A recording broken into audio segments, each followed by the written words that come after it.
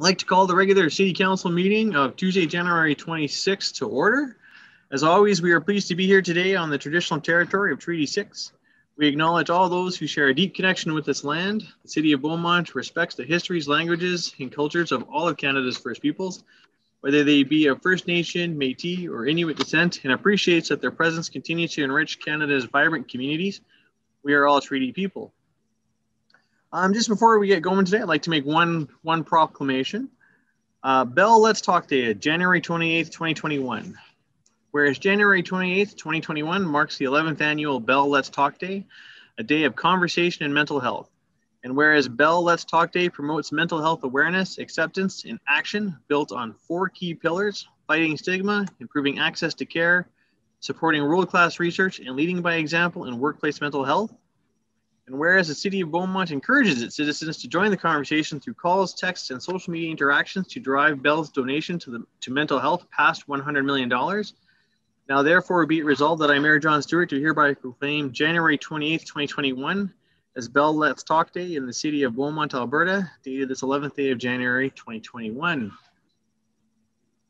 Whew. Are there any changes to the agenda as presented?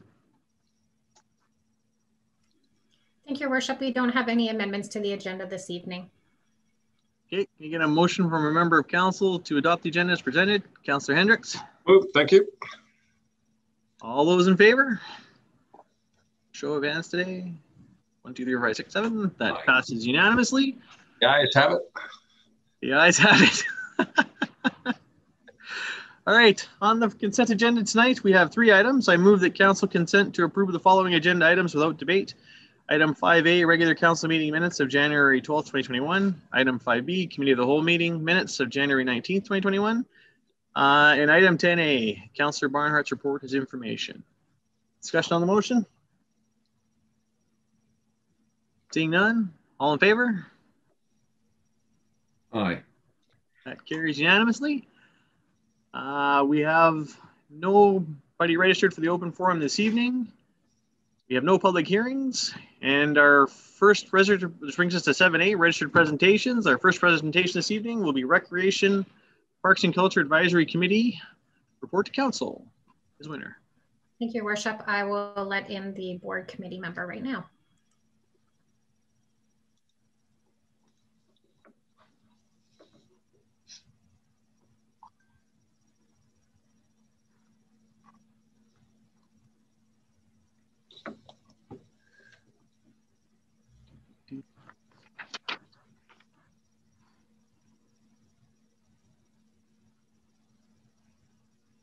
Martin, can you hear us? Are you able to unmute yourself and turn on your video? There, should be good. Excellent. Thank you, Martin. Council's ready for your presentation. Okay, thank you. Good to see you. Anytime, Martin, Mr. Carnegie, the floor is yours anytime you're ready. Okay, thank you very much.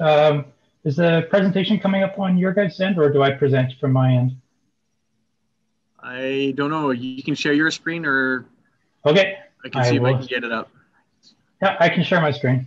Oh, this is new. Sorry, new computer. Okay, let's see here. Share screen. Okay, do you guys see it now? Do you see the screen?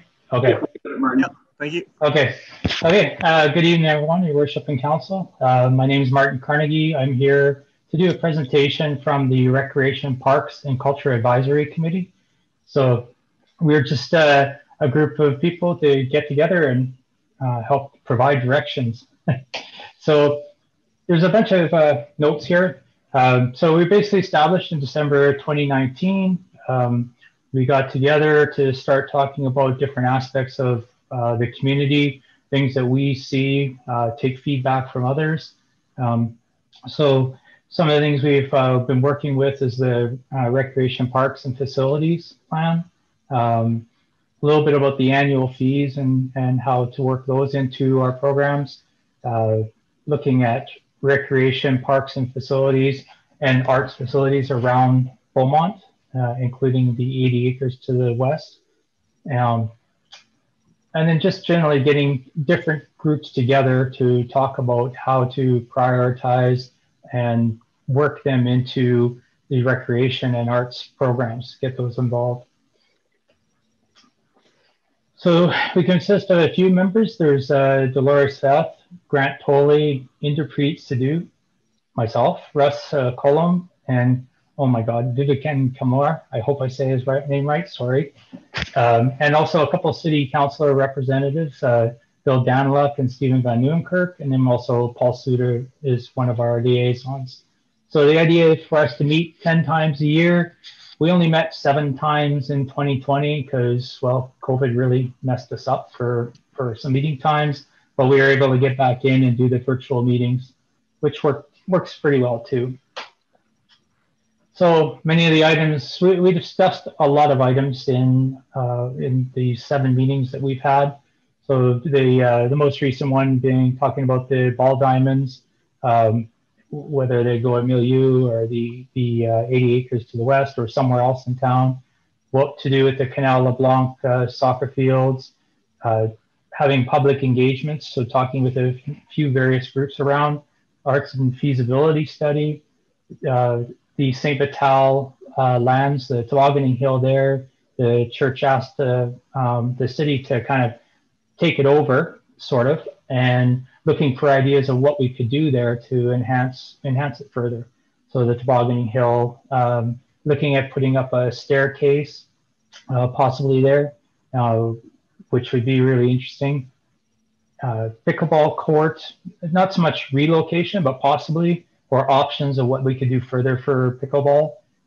Like one of the options we discussed is maybe providing lighting at the tennis courts so that they could have extended hours there. So not really building new facilities, but using the existing facilities and extending it further. Talked about the Bellevue skating rink. So what to do with that particular facility. And right now we're proposing just keeping it open for the next year or for this season and try to figure out what to do with it for next season. And I think there's a few options there. So like I said, we invited community volunteer organizations to come and do presentations, just so we can get ideas of where they are and what they would like to see going forward. Talked about the interesting idea of outdoor exercise equipment, putting those on pathways or in a centralized location or randomized throughout the city. Be kind of interesting to try that out. We've seen that at different locations that seems to work. Talked a lot about trail connectivity, which I'd say the city's done a pretty good job of getting those all connected, but obviously we'd like to see better connectivity with those and looking at different paths as you go through the city, trying to find new ways of putting paths in. One of the ones is wayfinding. So basically what this is putting up signage around town. You could have it say things like you've gone this many kilometers, or maybe an interesting point about this particular area as you're walking around the city of Beaumont. And then looking for other ways to engage the community, get them more involved in their say towards what type of facilities or programs they want to see in Beaumont. And then obviously we take those recommendations and provide them to City Council. So we had 4 presentations. We had the Beaumont disc golf. One of the major concerns for them was the proposed, or not the proposed, but the turf field that's going in was going to possibly interfere with their golf course. So we had a presentation talking about that, how we could work with them around not interfering with their golf course, and if we had to, where we could look for options to put them. Triton Swimming came in to talk to us about the HVAC unit. It was causing a little bit of noise inside there, which I think, to my knowledge, has been hopefully addressed, but I think it's been addressed. And then talking about fees for lanes due to COVID costs. Also the Beaumont Society for the Arts, talking about things like the Poutine Park. I don't know if that was an official name, but I think it's kind of name that it was given in behind Mayna's there, where they had a lot of pop-up arts presentations or art shows there. which is really interesting. And then they're also considering an amphitheater at the Four Seasons Park for year-round activities, was something else they would like to have. And we also had the Pickleball Association talking to us about options of what they could do to provide more facilities for their members. And that's where one of the ideas came out about lighting for them, rather than having to build new facilities. And that was it.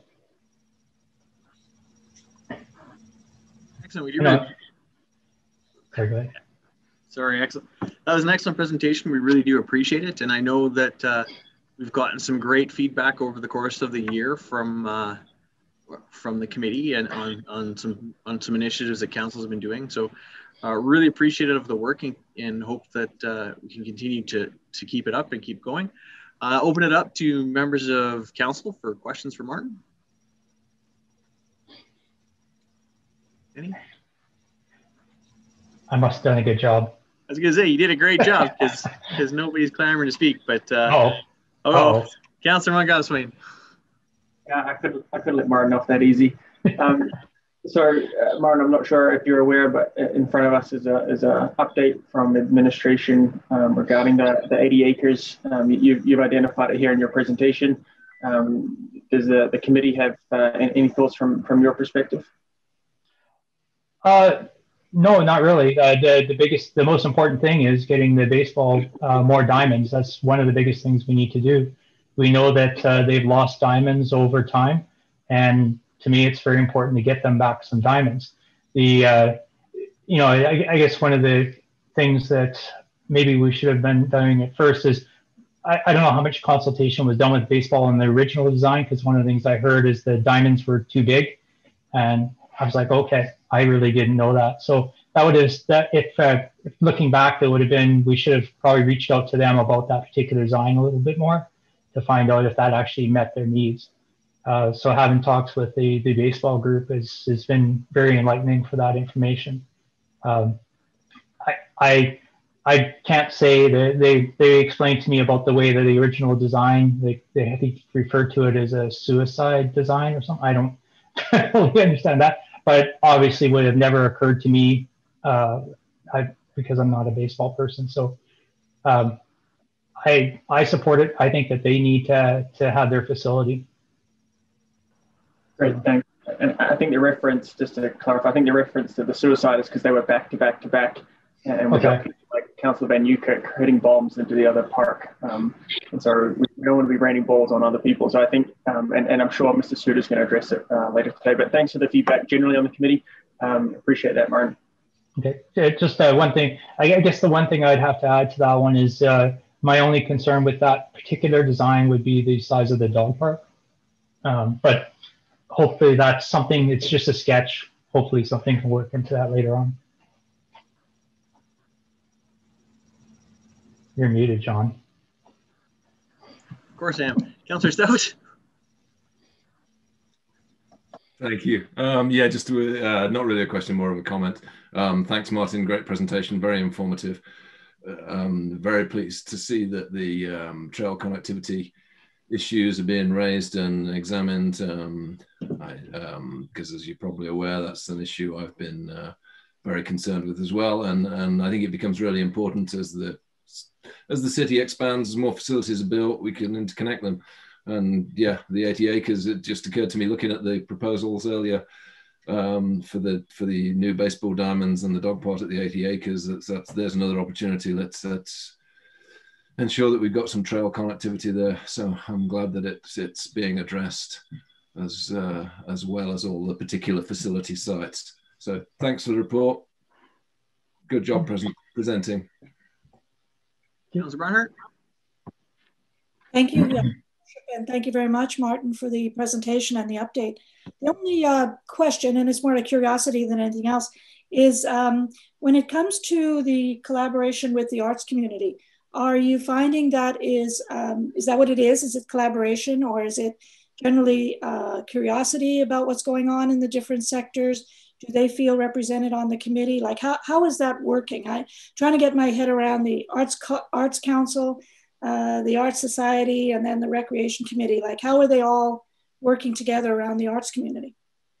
So if I look at the way this group started at first, it was more focused around, I think, the sporting recreation activities.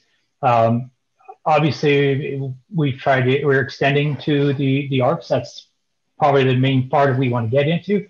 We've had meetings with them in the past, and I believe, I'm not going to speak for what their feelings are, but I believe that we are working better with the arts group. And I think that all of us realize that arts is suffering for facilities in Beaumont too. So I can't speak for how they feel, but I hope they feel that we're listening. And Grant Tolley's in there, and he represents them too, right? So I was trying to remember who was on there that represented the arts community. And yep. Remember back to when this was first being imagined a couple of years ago. Well, I don't know how many years ago it is now. It seems like quite a while. There was talk about, should it be just for recreation and sports, or should it be community services? And it seems to be, exploring those issues. And I don't think we need to land on that, but I think you're doing a good job of trying to represent all of those different interests in a way that's better for all of our citizens. So I really do appreciate what you're doing. Thank you very much. Yeah, I think our group, especially making sure we add culture in there too, is to make sure that people are aware that we're not just trying to be for the sports group, we're trying to be for everybody. Very good. Glad to see you. Thank you. Welcome. Awesome. I see Councillor Van Newkirk's hand popped up. Yeah, thank you. And Councillor Barnhart, just to speak to that, I am an alternate on the board and the committee. And one of the things that we decided to do was add a standing item on the agenda as well. And it's an arts section on the agenda to make sure that inclusion was built into every meeting. And then more recently, there was a presentation from the Society of the Arts that Grant Tolley did on behalf of. And so that's just in addition to what Mr. Carnegie had to say.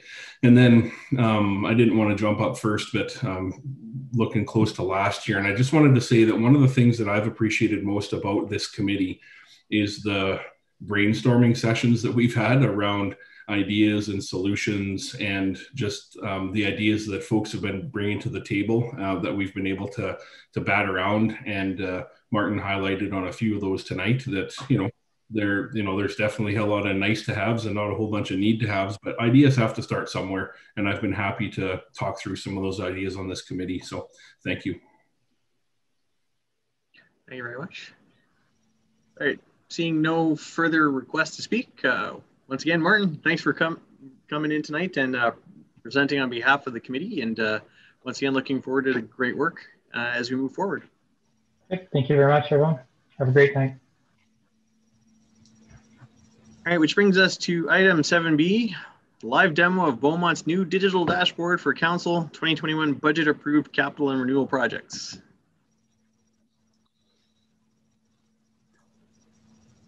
That'll be Keaton. There it is. Okay, there we go. Thanks, Your Worship, for having me. And thanks to the rest of Council and residents watching at home on YouTube these days. I just want to do a quick sound check and make sure you guys can hear me all right. Thank you.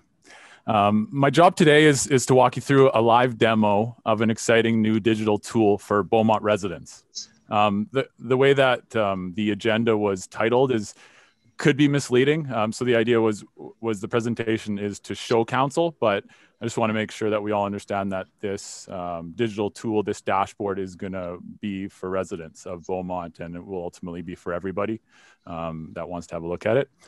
So just wanted to set that clarification right off the top.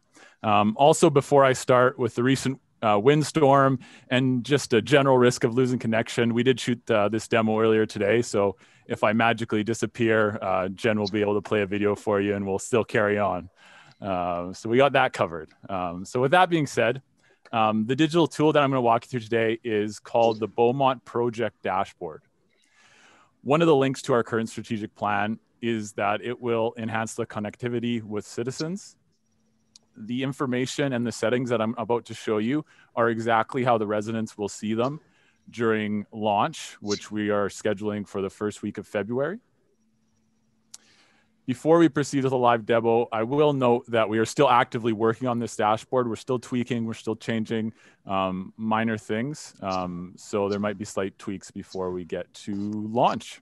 And that being said, I will now share the dashboard. So here it is. I am on, just to kind of set the stage here, I am using a web browser, as you could probably recognize. This is Google Chrome. I am going to go full screen here just to maximize your guys' viewing area. So please don't get confused. This is just in a web browser, and it's supported by any web browser.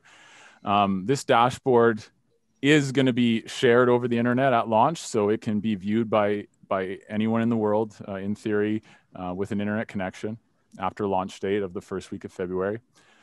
The purpose of the dashboard is to show Beaumont capital and renewal projects. Right now, loaded into this dashboard, we have our 2021 capital and renewal projects, and we also have 2020 carryover capital and renewal projects displayed. And again, this is exactly what the resident will see after launch, is what we're all looking at right now.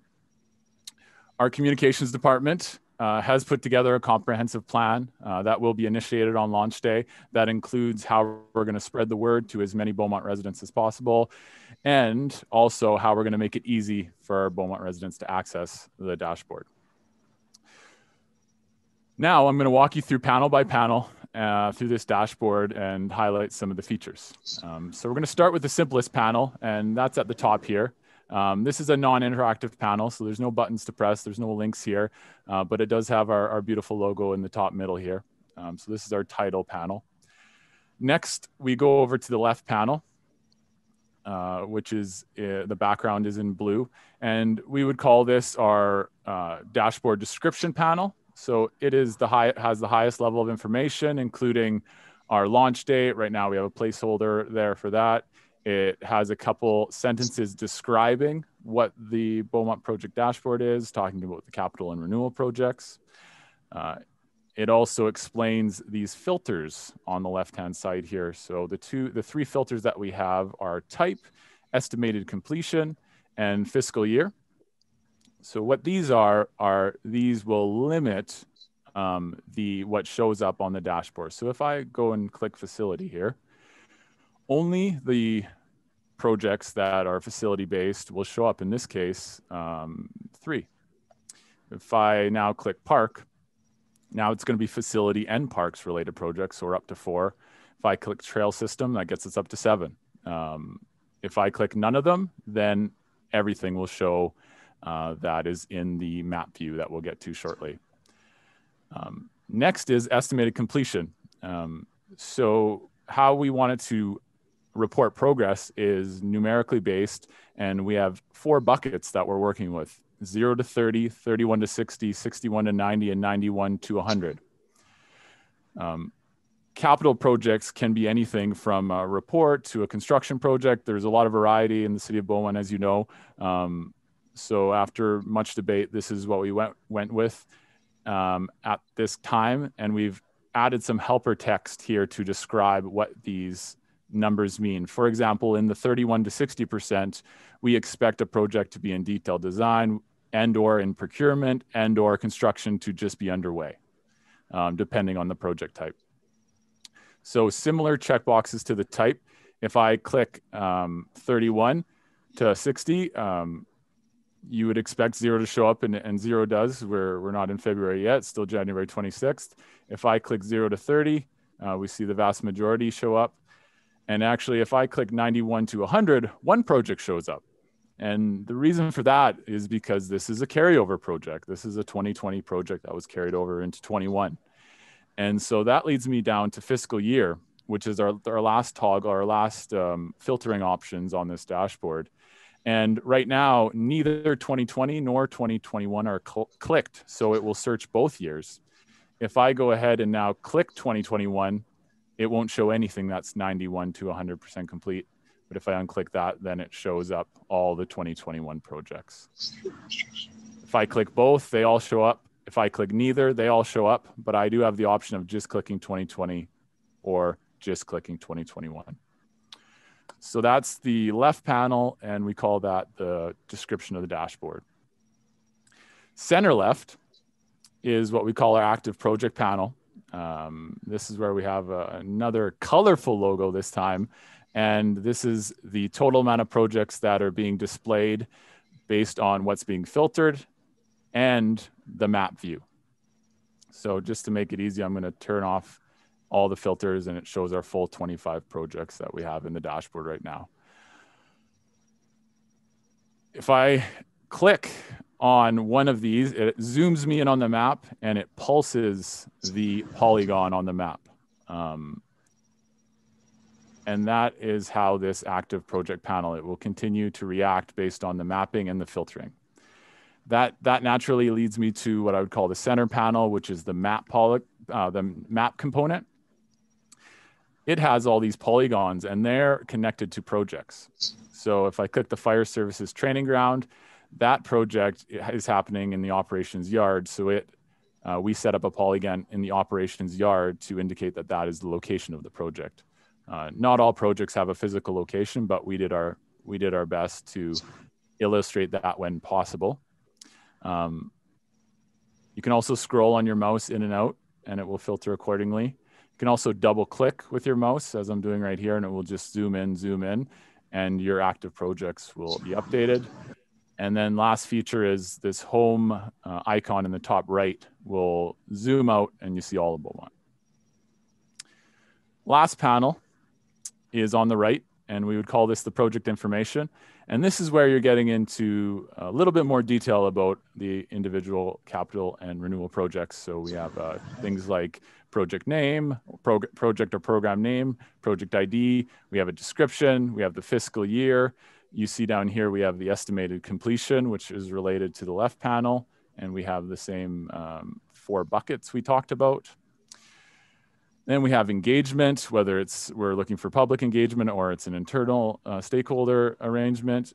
And then we've also linked our Service Beaumont portal. So to remind those, the Service Beaumont portal looks like this, and it can be accessed through our website. We've used it for residents to indicate concerns like potholes or graffiti to our buildings. So we've given the residents the ability to, within one click, get to that dashboard and then now request or indicate concerns about individual projects on the dashboard. And then lastly, we have pictures related to the project. So I'm gonna highlight one project. I'm gonna highlight the library bike program here. So I saw it here on the left-hand side, so I click it, and it zooms me in and it pulses. And so this one makes sense. It's at the library. It's initiating. It makes sense. 2021, the approved budget's 25,000 out of the 2021 budget, 0 to 30. And they got a nice picture of the bike here. Library doesn't get enough love, so I thought I'd give them some love on the project dashboard rollout. That is our demo. I've covered everything. Hopefully it was informational, and I'll hand it back to you, Your Worship. Thank you. Thank you very much. Do appreciate that. This looks like it's a great tool. It's going to answer a lot of questions and keep not only council but our residents informed. So I'm sorry if you mentioned this, I missed it. When is this supposed to go live? We're targeting the first week of February for our launch date. Oh, so fairly quickly. That's awesome. Yeah. Open it up to questions and comments from members of council, but great job on this. This is going to be a great tool. Thank you. Councillor Barnhart, followed by Councillor Danlock. Thank you. And thank you very much. Really do love it. I think it's going to be very, very useful for the citizens and for the councillors, as a matter of fact. Keaton, I think that's really good to have the information all in one place. One little comment, and it could just be my eyes or my computer. I'm not sure if it's one of those, but the lines aren't showing up very crisp on the map. They're very, very gray, and they're hard for me to see. Not the ones that are blue, the ones that are gray and white. I'm just wondering if that is it my computer? Like, are they really sharp for you guys? Yeah, okay.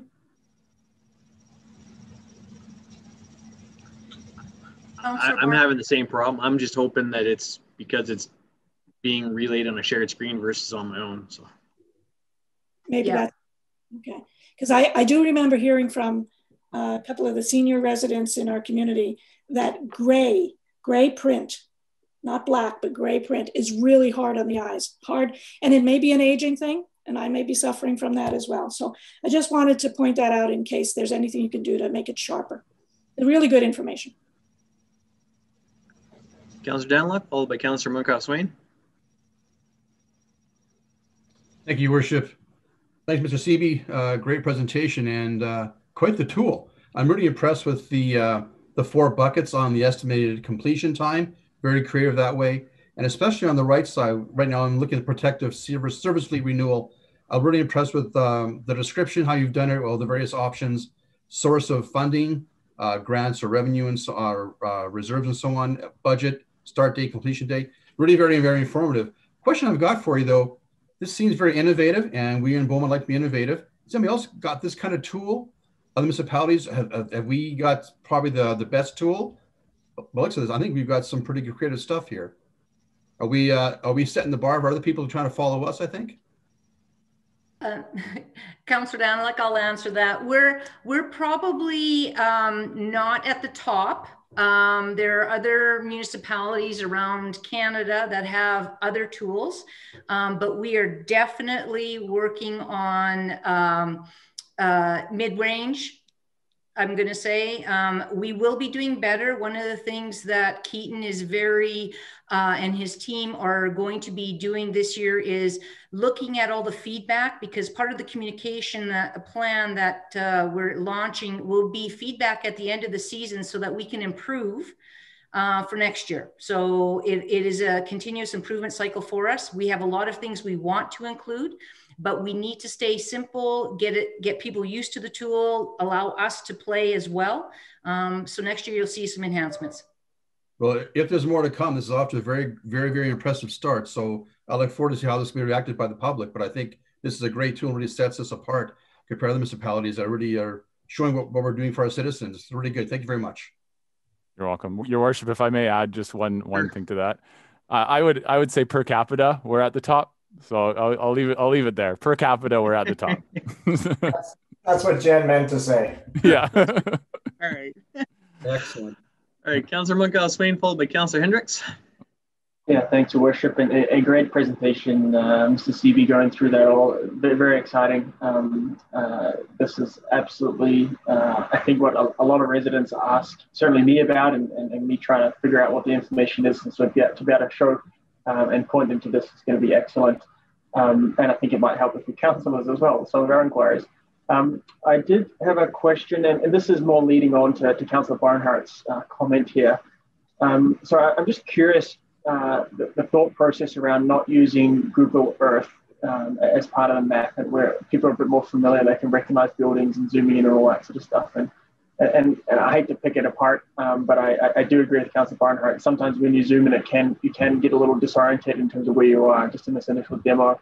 Was there a thought process around not to use that kind of Google Earth layer for this tool? Just curious on your thoughts on that. If I may, Your Worship. Sure. Thank you for the question, Councillor Munkoff-Swain.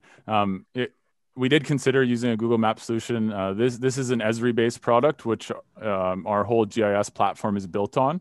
So what that lets us do is customize a lot more than the Google solution would allow us. And it also integrates with the different panels, with the left and the right, much more succinctly. And then also just drawing the detail on some of these polygons and thinking about expansion for the future where we want to go, it gives us a lot more flexibility. They're definitely, I really appreciated the comment about the gray, because that's something that we're going to take back to our team and look at, because we're definitely not stuck with gray. We do have some options there. So yeah, we feel that this platform gives us the best best currently and also growth for the future. Maybe I'll ask the question a little bit differently, and apologies if I'm not using the right technical terms. When I say Google Earth, I mean just that photo mosaic, so you can actually see a photo or a picture of it. Does this ARC tool allow us to do that, or is this purely, I don't know the language, you can help me out here, Keaton, but you know what I mean? Like if you can see it, if you can like visually get a bird's eye view of it versus just looking at a white and gray street concept. Does the technology allow us to do that or not? Absolutely, if I may, Your Worship. Yes, absolutely. Thanks for the question. That would be, we would call that aerial imagery. So using aerial imagery in the background. So yes, actually, this is on our roadmap for 2022 to roll out for our next iteration. The one concern with that is it's a bit heavier when you provide that functionality. So it'll be longer loading times. So we're going to test with our aerial imagery company over 2021, and hopefully we'll have something of a toggle switch that will allow people to use the kind of light version like you're seeing here, or if the internet speed allows, they can use the heavier version that they would see that aerial imagery so they could see the landmarks. So yeah, we've SLT actually commented on that already, and it's on the roadmap. So yeah, great point. Thank you. Thank you. We'll get onto that internet speed thing you're looking for as well. Yeah, I hear there's a project coming to council. Councillor Hendricks, followed by Councillor Van Nieuwkerk. Your Worship, my interest would be in the Connecticut Regional Recreational Center revitalization. Could you pull that one up just so we can see how that plays out on your screen? Okay, just as a quick reminder, we're just looking at the tool. We're not looking at specific projects, but. No, I totally understand that. So I'll stand down. All I was trying to do is try to understand what I'm seeing if I open up something like that. That one's a little bit more involved. It's an indoor setting. Yeah, no, if it's a good example for what you're trying to do, that's great. But thank you. No, I'll stand down. Thank you. Councillor Van Nieuwkerk, followed by Councillor Stout. Yeah, thank you. I was going to ask about the satellite view or aerial imagery too, so thanks for the answer on that, Mr. Seavey. I think for me, it hasn't been said yet, but I think this is a step change. This is a big shot away from, quarterly updates on a spreadsheet and, monthly verbals and all those kinds of things that we've been getting. So I think administration hits it out of the park with this one. Big thanks for me on that. You can't get any more transparent on where the projects are at and how they've all come together here. That panel on the right highlights very succinctly, how the decision was made, what's being done. And as long as you have someone on keeping updates going on this, that's the key with these tools. And I know you do. So, kudos to admin. This is a step change in how we report to residents. So thank you. Me? Thanks.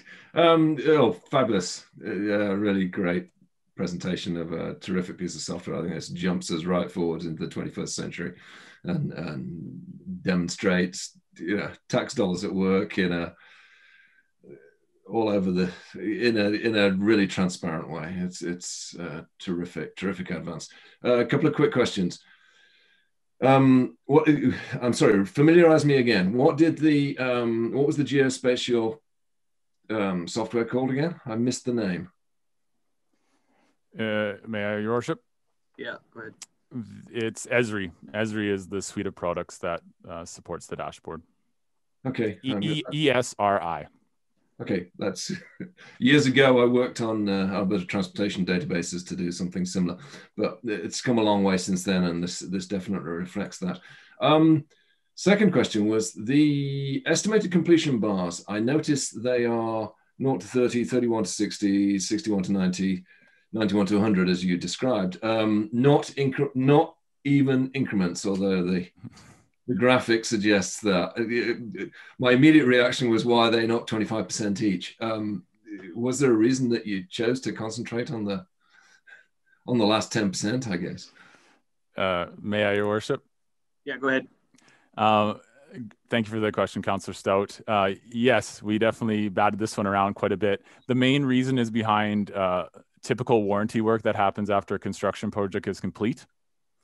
So this will account for carryover projects into future years where we'll be able to mark them as 91 to 100% complete and just in the warranty phase. Originally, as you would think, we did have the logical 25% increments across the board, but then we would be marking projects that weren't even complete yet that maybe were 80% complete along with these warranty projects. So we wanted to think slightly outside the box and go with this increment. Of course, it can be changed, but that was our thought process.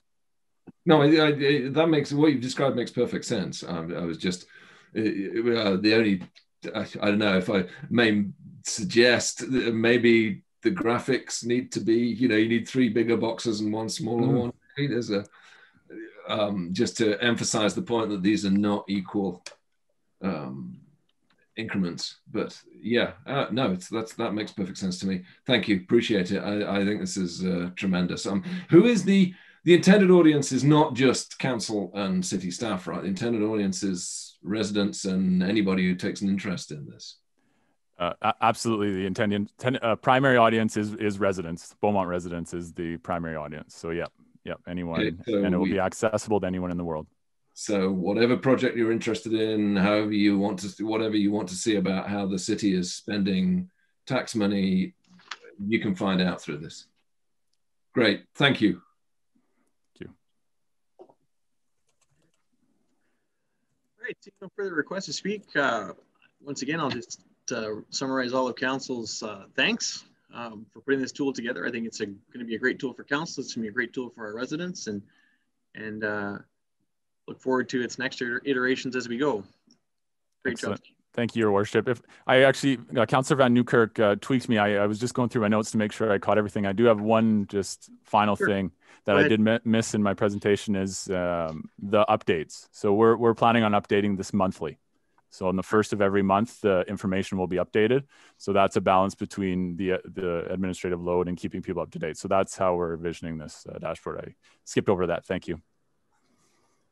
Okay, appreciate it. So that brings to a close item 7B, which brings us to item 7C, baseball grant proposal. Thank you, Mayor. I'm going to admit the Minor Baseball League, Neil and Warren, and I'm just going to ask Keaton if he can stop sharing his screen for us. Excellent, thank you.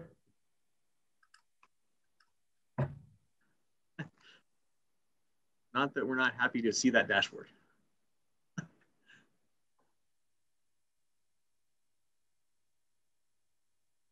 Chandler.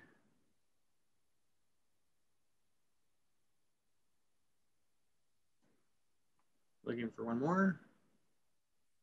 Neil is just connecting to audio. So Neil, when you're ready, you can turn on your camera and turn on your microphone. And Warren, we're ready for your presentation.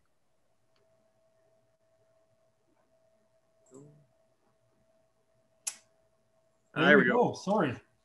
So welcome to council chambers this evening, as such as they are run on a virtual screen. So the floor is yours whenever you're ready. All right. First of all, City Council, thank you very much. So I'm Neil Jorgensen, and I'll be co-presenting with Warren Chandler, both from Beaumont Minor Baseball. We want to thank you for the opportunity to provide a quick glance into our current situation and how we'd like to be a partner with the city to provide help in changing our situation for the better. The West Recreation site is very exciting for all ball groups in Beaumont, as it adds inventory to the city's baseball diamonds that are so badly needed. Beaumont Minor Baseball Association specifically is very appreciative of this project. Diamond space and availability is such a significant challenge. This project allows us to feed our appetite for growth and provide a wonderful opportunity to enhance our kids' experience with baseball in Beaumont. With that, I'm sorry to cut out here, but was the presentation, was that going to be put up for us and we can just have it flipped? Shalane, or you guys want to share your own screen? Thank you, Worship.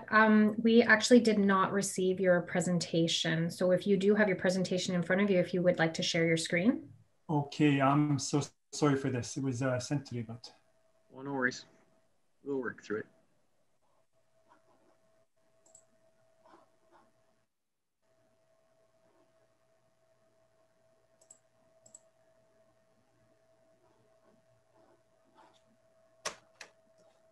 Give me 2 seconds here.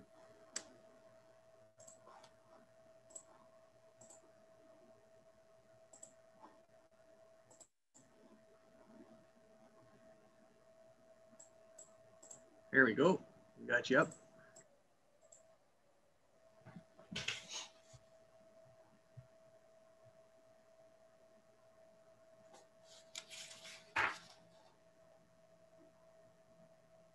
All right, again, I'm very sorry for this. Okay, going on. So baseball in Beaumont, or sorry, ball in Beaumont. We've got 3 user groups. Of course, there's BMBA, which is made up of around 400 youth players. We're ages 5 to 18 and 100% local residents. One point I'd like to bring awareness to also is the Girls at Bat program. We've just been accepted as a partner in this program administered by the Toronto Blue Jays.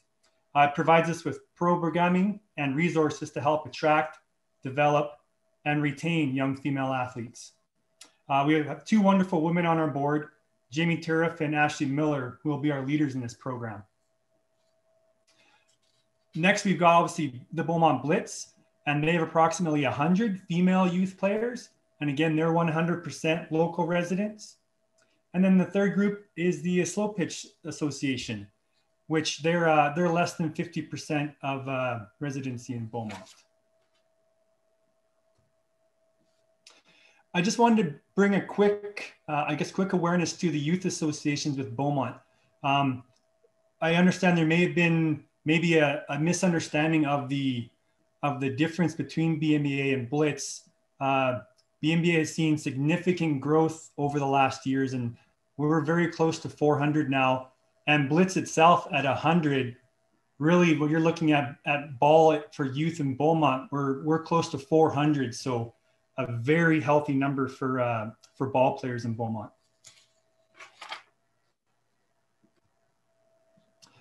So our current diamond situation right now.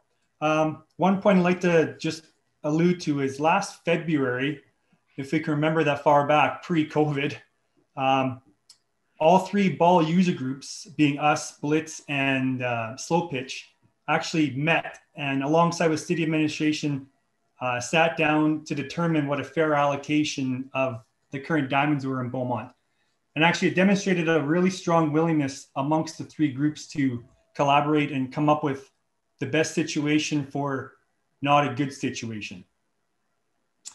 So currently, Beaumont, we've got the 3 diamonds at 4 Seasons, 1, 2, and 3, along with the East Diamond at Bellevue. Bow Meadow is shared by both us and Blitz. Bellevue West is shared by us and Blitz. And going into this year for the first time, Colonial West was going to be shared by us and Beaumont Slow Pitch. And then just due to our numbers, Beaumont Minor Ball actually have to go out of town and use both diamonds in New Sarepta all week long. And so just in general, you can see there for all ages in Beaumont, 4 Seasons diamonds makes up about 40% of the total diamonds we need to currently run our programs.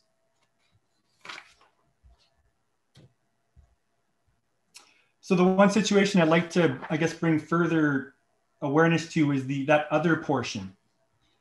So our 11U and 13U category, which is our 9 and 12-year-olds, makes up about 150 players, or about 40% of our total registration. It's a huge out-of-town component and commitment, of course, to our families. It's a big bottleneck for growth, thinking that 11U and 13U is really critical because registration can drop off after that point. We want to make sure we retain those players. And unfortunately, we're at a point where we have to put limits on our registrations at those age groups. And this is after we already make larger teams to do our best to accommodate as many as we can. So with all that being said, BMBA wants to be a part of the solution. This brings us to the West Rec site. Part of the discussion regarding the West Rec site is regarding the future program area, which is indicated there on the screen. We really urge council to understand the importance of this area to support youth baseball in Beaumont. We really feel that this piece of property in this site is extremely vital to help continue grow all ball in Beaumont, being all three groups. BMBA wants to partner with the city to help bring a fifth diamond to this site a reality, meaning we want to help with the financial cost to make this happen. I'd now like to pass it over to Warren, who's going to discuss a very exciting opportunity that we want to share. Thanks, Neil. Your Worship, Council, my name is Warren Chandler. I'm the Co-Development and Fundraising Coordinator for Beaumont Minor Baseball Association. Neil did a great job of letting you know where we've been, where we are, and where we want to go. And I'm going to tell you how excited we are to help you get us there. The best part of being involved with Beaumont baseball is the opportunity to coach the amazing boys and girls who live in this community. And in Beaumont, we teach our kids to think big. In fact, our association is all about dreaming big. From our president, Scott Kadatz, whose father was a founding member and built this association from the ground up, to our incredible board members who are all leaders in this community, and they contribute so very much in their lives. Like my friend Dylan, who I know is watching right now from Champs Valley, who many of you know very well. You heard from Neil this evening, and he, along with Justin, Brant, Dave, Chad, and Bryce, are some of the most talented youth coaches I've ever had the opportunity to work with. I have no doubt you're going to be seeing their names very soon under the headline of a banner entitled Provincial Champions, because these coaches dream big and they teach their players to do the same.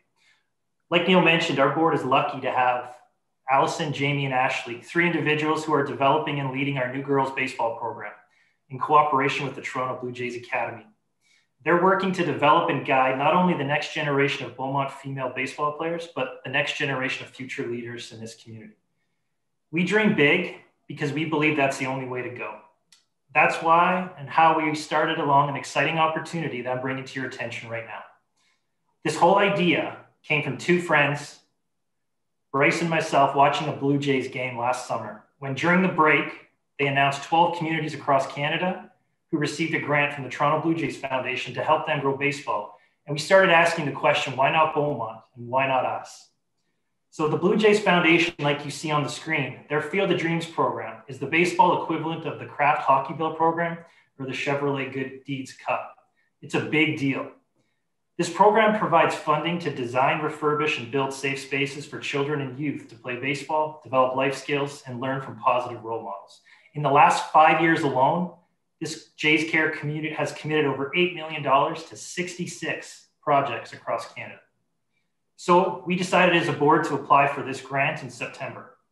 We filmed a video with several of our young kids at Bellevue Park, and we submitted our initial application with nothing more than a hope, a prayer, and a very big dream. We received an early Christmas present in December. We were told by the Toronto Blue Jays Foundation that our application qualified for the second round. Just so you're aware, a majority of applications never make it to the second round.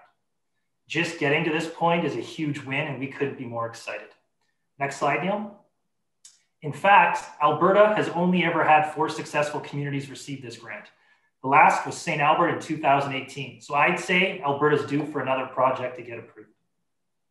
When we learned we qualified for the second round, our excitement grew and so did the workload. But we continued to dream big, and with big dreams comes a lot of work. Since December, we've been working in cooperation with city officials, particularly Paul Suter, to help us complete our application.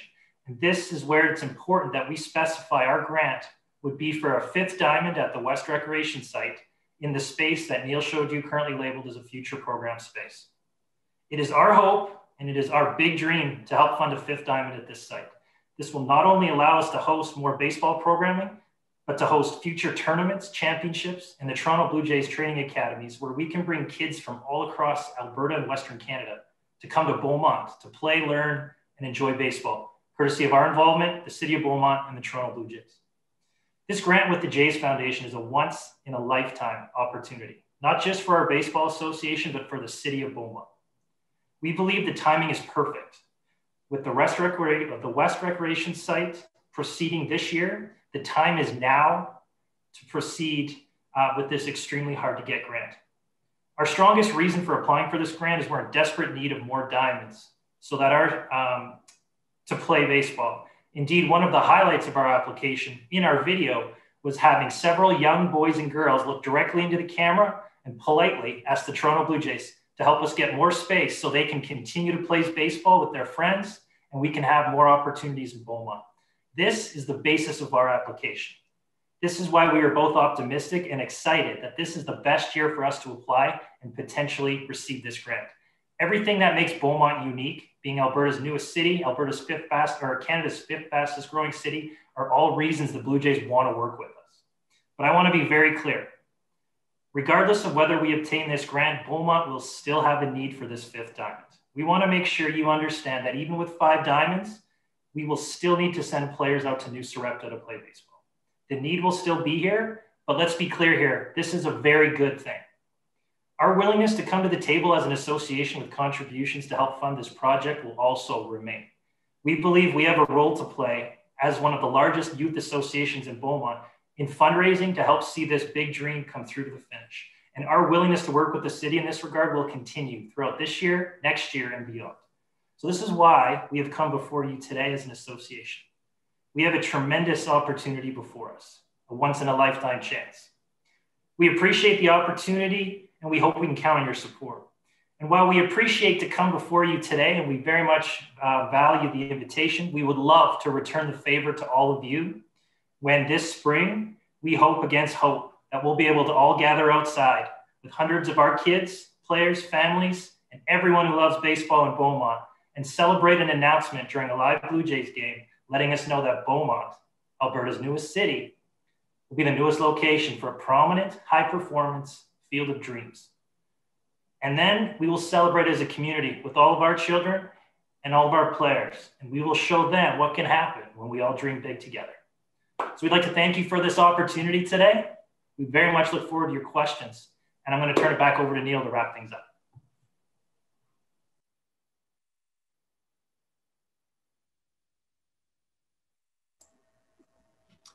Thank you, Warren. I know we've gone right to the limit here on time, so I think with that, we are, again, very thankful for the opportunity and would love to answer any questions that you may have. No, do appreciate you coming in tonight and doing that. So I guess the first question is first couple of questions is how much is the grant? How much will the grant cover? How much is it for? What timelines are we on to get this done? Because Go ahead, Warren. I did have a quick chat with Dylan and know that some of this timeline may be fairly tight. Absolutely. So the tight timeline actually works in our favor, Mayor, because the Toronto Blue Jays are on an even tighter timeline. What that means is when they give us money, they want the project to go full steam ahead. So they put an 18-month limit on the project being complete, not just started, but complete. So that means this, from the time the grant is issued, we have 18 months to have the project done to the satisfaction of our grant.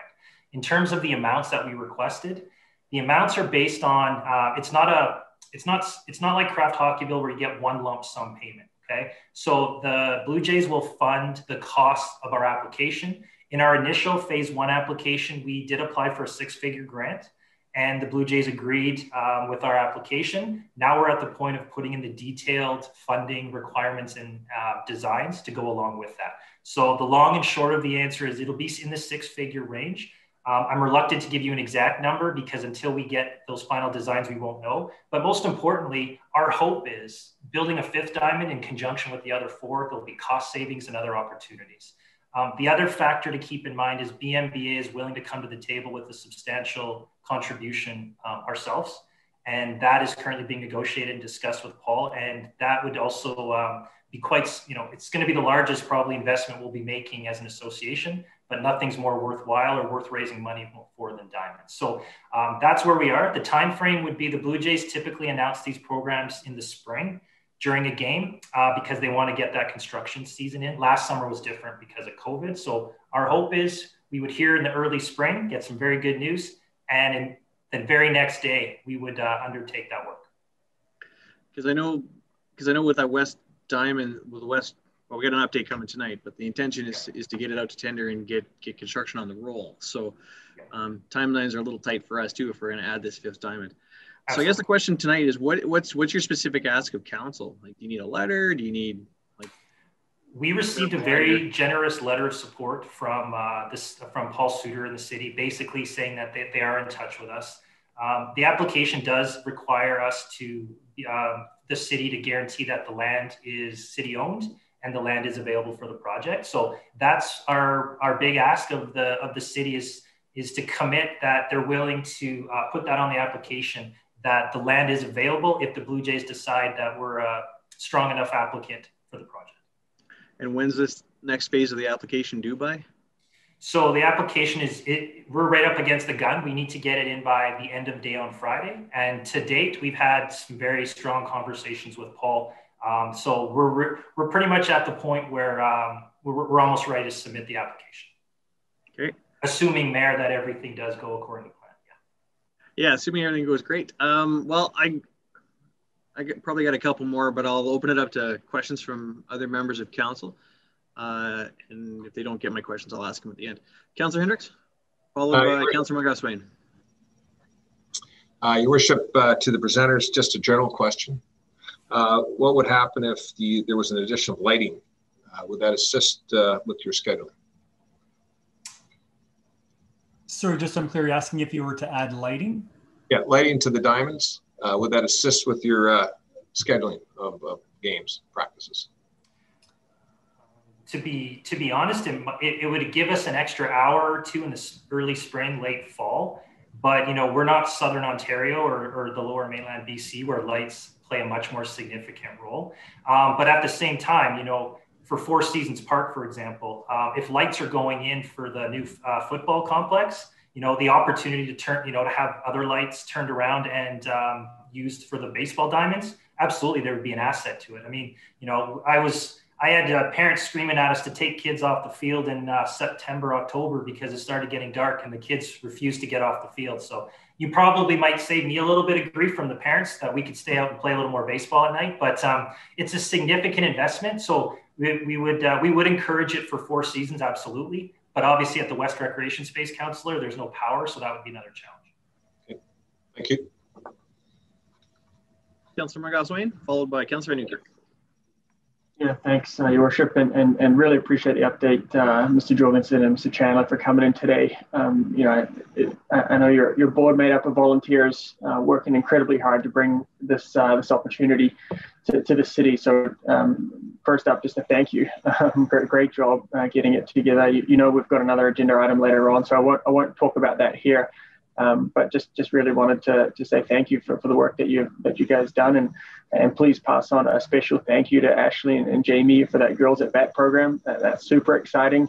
I know many folks would be very, very excited about that. So that's really great to see, and also just to see the organization, the coordination that's in front of us tonight. So as I mentioned, I won't get into too much in terms of my thoughts here in front of us. We'll wait for that agenda item, but I just wanted to say thank you for coming in and just a great job getting to that stage that we're at right now. So I appreciate it.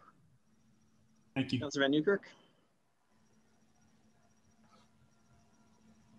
Yeah, thank you for the presentation. I think it was really good. One of the things I like when organizations come in front of us is when you're able to quantify the membership and show and remind everyone, the impact that the organizations do have in the community. So that's awesome. You hinted at a substantial contribution to something like this.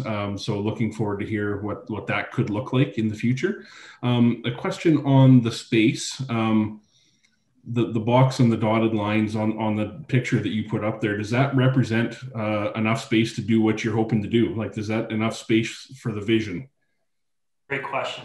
Yes, actually, our vision is to have a third of the exact other two diamonds. So those are 225, which, and the beauty of the 225, I know earlier, Martin Carnegie from soccer was talking about, the size of diamonds, right? So we had great conversations with him.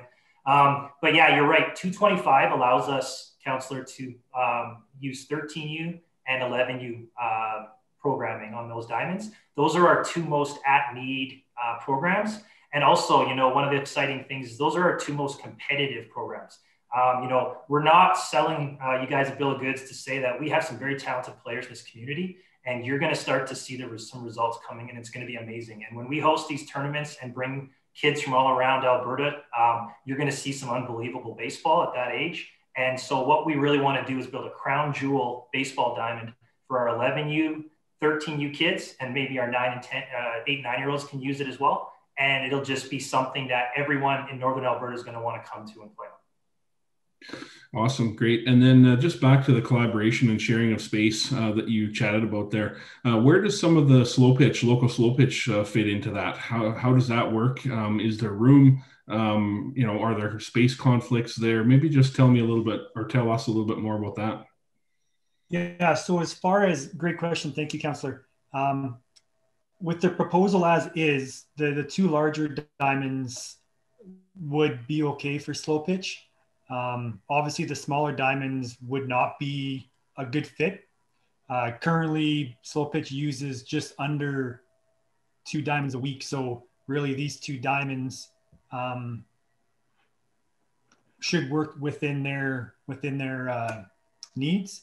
And as far as the collaboration piece goes, the allocation, I think, is another issue after the fact that, we just really want to get the inventory up. And then as we've shown in the past, as 3 user groups, we can work together to find the proper allocation. No, and okay, that's good. There's no barriers really then. Yeah, no, we definitely appreciate it when everybody's willing to work together and share the space and maximize it, because as we all know, space is hard to come by right now. We don't have an overabundance, so if we can maximize what we got and what's coming up in the future, that's always a great thing. Yeah, thank you. Councillor Danluck, here I was about to wrap. Councillor Danluck. Thank you, gentlemen, for the presentation. Great information, and I echo Sam's comments on the work you guys do. And it's volunteer groups that are important to our community, and you guys are doing a great job. So a couple of quick clarifying questions, if you wouldn't mind. Just to clarify, are you suggesting then a third 225-foot diamond? Is that what you're suggesting? Is my first question. Just in the future program space, yes, it would be another 225. Okay, perfect. And your presentation suggested that these 4 diamonds that we're building for the citizens of our community and your user groups specifically are going to be well used and long overdue, as we all can agree to that. So you're suggesting that even a 5th diamond from a user capacity is still required. When we first started talking, yeah, Councillor, one of the jokes that was made by our group yesterday was, if you built us 8 diamonds, we would use all 8 and still need more space. Yeah, okay. I was. We're short of space, we're short of money. I don't think 8's on the drawing board. Exactly. I was talking before about capacity and need, and these 4 will be used from the get-go, and the 5th would definitely make things somewhat easier. So can you give me an idea, if you could, what is the maximum grant you might get from the Blue Jays if everything falls in, the stars line up and everything works out well? Give me an idea what the maximum could be. And I also want to congratulate you for coming with the idea of contributing to the program as well, which is very hard for user groups to do. And we do appreciate how hard it is to fundraise and do that sort of thing. So your contribution will be much appreciated toward this idea. So what is the maximum ballpark you think you might get from the Blue Jays if all the things line up properly? Well, to be honest, what we're going to apply for, Mayor, is like the same sort of ballpark you would see in Four Seasons. The dugouts might not be brick; they might be fenced with sheet metal, which is the newer model you're seeing in communities. But the reality is, the way the grant works is you apply for what you believe the project will cost. You let the Blue Jays know how much you're going to contribute, and then you roll the dice. So it's not in their interest to build a half diamond, right? I mean, one of the things the Blue Jays want to do, and I do encourage you to go to their website, there's some amazing pictures for some of the facilities that they have built across Canada. Mm-hmm. And you're talking a Blue Jays logo, a big Blue Jays logo on the backstop, Blue Jays logo on the dugouts, the colors. They want a diamond that will reflect well on what they represent, which is baseball excellence. And that's what we want to represent. So to answer your question, we're going to throw everything we can at them and say, we want to build a crown jewel for Northern Alberta in the fastest growing city in Alberta, and we wanted your help to do it. If they decide they can't fund the whole thing, so be it, but we're sure going to make that case. Absolutely. Okay, if I may ask one last question, if you don't mind, then on that vein of your application, did you project, based on your application requirements, what the project may actually cost? The way you have your vision for that particular diamond being a crown jewel. I love the idea and the vision of it. Did you give the Blue Jays a ballpark number as part of the application? Give me an idea. If you can't, that's fine. But if you did, sure. Curious. Rough cost estimates for our grant application would be between, I would say, would are right around the 100,000 level. But that can obviously go up or down based on what the design actually comes out with. It might go higher based on what we're asking for, but that was the rough number that we asked for on our original application. Now what they're looking for is the detailed cost estimates to back up that number. That was 100,000 you said, just to be clear? Correct, correct. Thank you. I'll have for questions. Thanks, gentlemen. Do appreciate that. Thank you. Thank you. Yeah, no, once again, really appreciate it. It's a really exciting opportunity for our city to be involved with, especially with the Blue Jays. They're a world-class organization. We'll deal with the allocation of the land in item 8A, West Recreation Space. And we'll have that discussion at that point because we have to have that decision for you guys for Friday. So we'll make sure we get that done tonight. But yeah, no, all in all, it's great. It's a great thing. And having a lot of kids and a lot of sports and other things. I know that 11U, that 13U, that's where kids really start to drop off. So anything we can do to keep them active, especially girls. And so that Girls at Bat program is amazing. And I knew you guys were growing, but having seen the numbers of participants, I didn't realize you were growing quite substantially. So it's nice to see that we have an active community and active participation from our youth in our sports programs. So congratulations on that. And yeah, it's an exciting opportunity, and hopefully we can make something happen for you. Fantastic. Thank you. Appreciate you coming in. Thank you. Okay, so Thanks, it's 7:15. We'll take a quick 5 and then pick it up with business item 8A, West Recreation Space.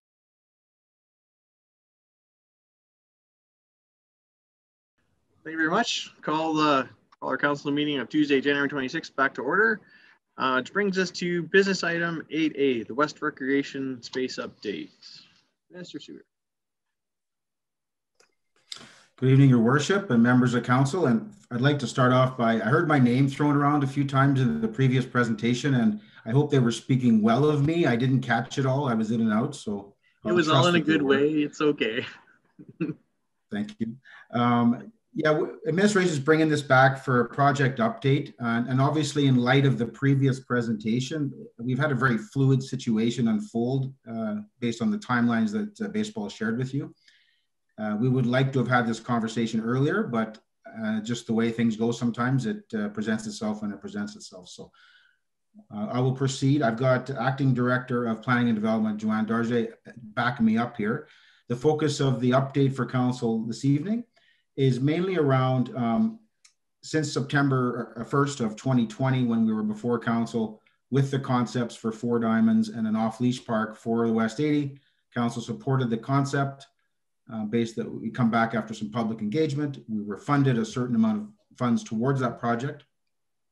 And since that time, administration has been working on going into detailed design, which involves more engagement with the user groups who are mainly going to use these diamonds, as well as the off-leash folks and the developer of the Elan area structure plan. That engagement was mainly to determine layout, field orientation, location in the land parcel, and the overall space. That concept, we were trying to stick around the 20 to 22 acre concept for the development. The concept that is attached to the package this evening is different from what council would have seen back in September, based upon the engagement and the further detail in an effort to try to establish diamonds that would be more flexible for Beaumont to meet the needs of play for the 3 different groups, as well as the age and level of play. And that's why you see, I think previously it was a clover leaf 300 diamond basic shape. This further engagement has come back with 2 275s diamonds, 2 225s, and they're orientated to the southwest, which is the preferred orientation when you're at the batter's box. As well, in the final field allocation of those fields, it will be determined through Beaumont's policy. As baseball mentioned in the presentation, all the groups have been able to work well together. The whole goal of this project is to increase the inventory, and those needs, will change over time. And as long as that process is adhered to, I think there's much more room for these groups to use going forward.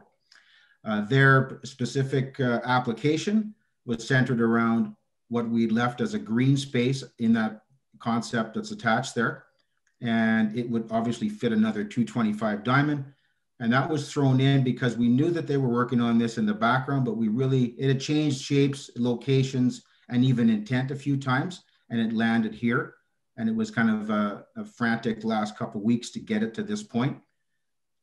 Off-leash area was also factored in location in this concept based on location to the neighboring property, ensuring that the dedication off-leash space would be significantly larger than what the residents have now. The temporary large breed dog park to the east of the BSRC the fenced area is approximately 0.75 acres. What we're showing here is over 5 times larger than what we have currently.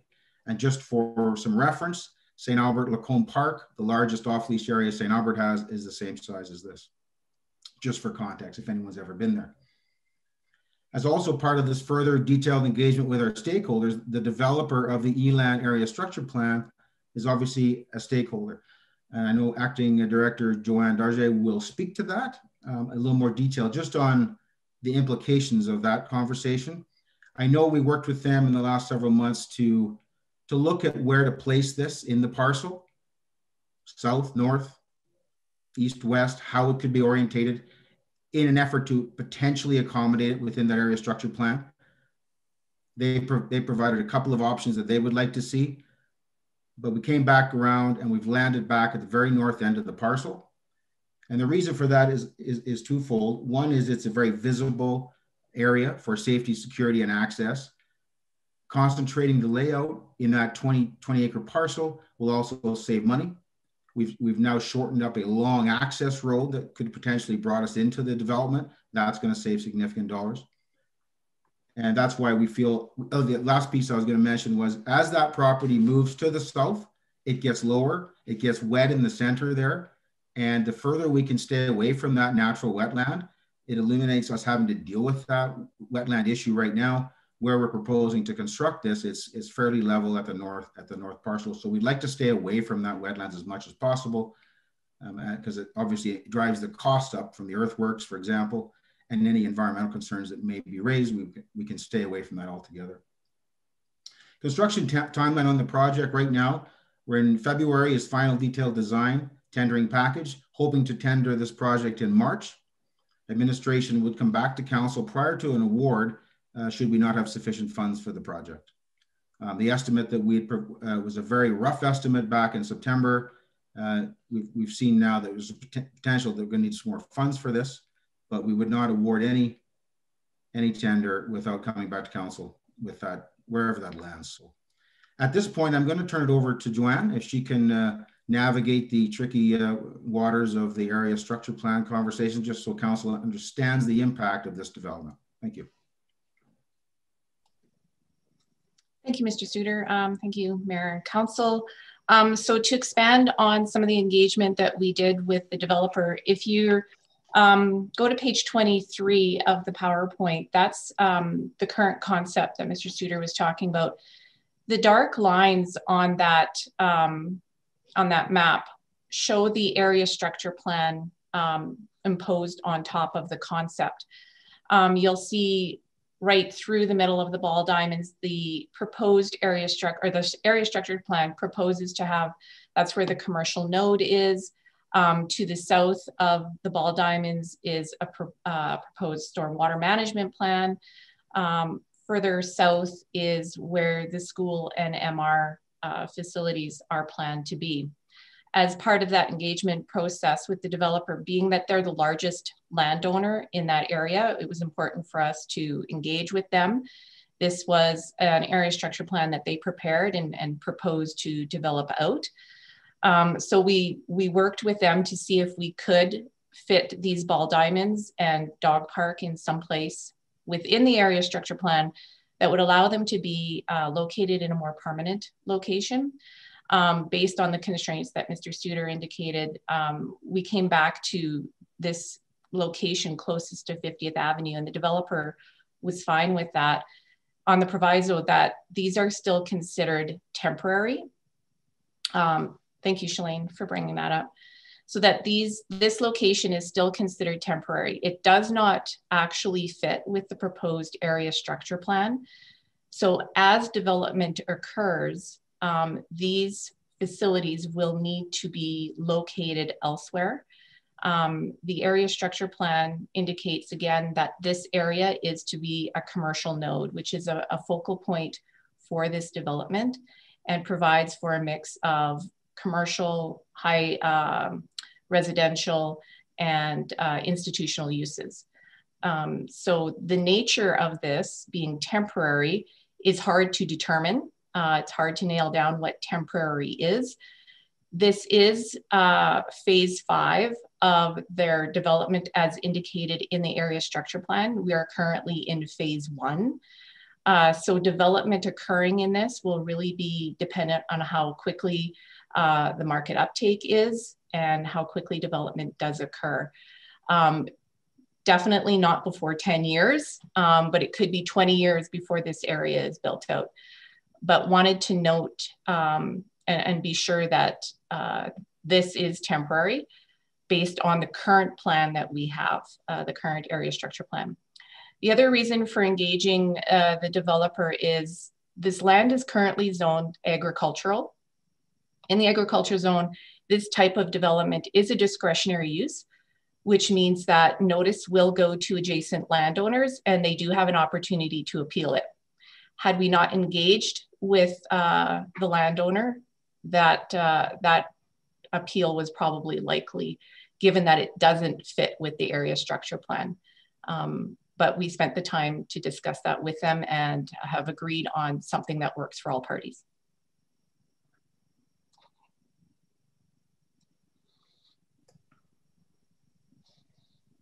Thank you, Joanne. So back to you, Your Worship, if there's any questions of council. Obviously, in light of the previous presentation, there's another item to potentially discuss as part of this update. So I will turn it back to you. Yeah, thank you, Mr. Suter and Ms. Dargy. Appreciate the update. Yeah, I'm satisfied with how the concept changed to get to where we're at. A little disconcerted about the potential doubling of costs. Can you enlighten us on how that sort of came about? We had, Your Worship, back in September, when asked about the cost, we were working off the framework of approximately 350,000 per diamond, but that was all we had at that time. It didn't factor in parking lots, access roads, the complete earthworks for the off-lease, all the fencing, all the details. So we've gone much more into detail now, and we're ready to put it out, but we've been advised that we don't have enough funds potentially, but we don't know what that looks like exactly right now. So okay. I recommend we come back once we see where we land. And so taking that in mind, we did a fairly minimalist design. Like I see a lot of trees that don't necessarily need to be there from a cost perspective currently on the drawing. Correct. There's ways that we could potentially look at that, depending on where we land with the pricing on the tender. Okay, appreciate that. I'll open it up to questions from members of council. But yeah, one of the decisions that council is going to have to make tonight is whether or not we can support supplying the letter that we will definitely allocate that future program area for the Blue Jays Diamond. Councillor Van Nieuwkerk, followed by Councillor Montcalf-Swain. Yeah, thank you, Your Worship. Yeah, a few topics to discuss tonight on this one for sure, as you identified, but I wanted to start at the word temporary. That's fairly disconcerting. That has caught the attention of residents that have reviewed this document as well. And I think the timeline here on page 15, it says urban development is not likely to occur for more than 10 years, depending on market demands.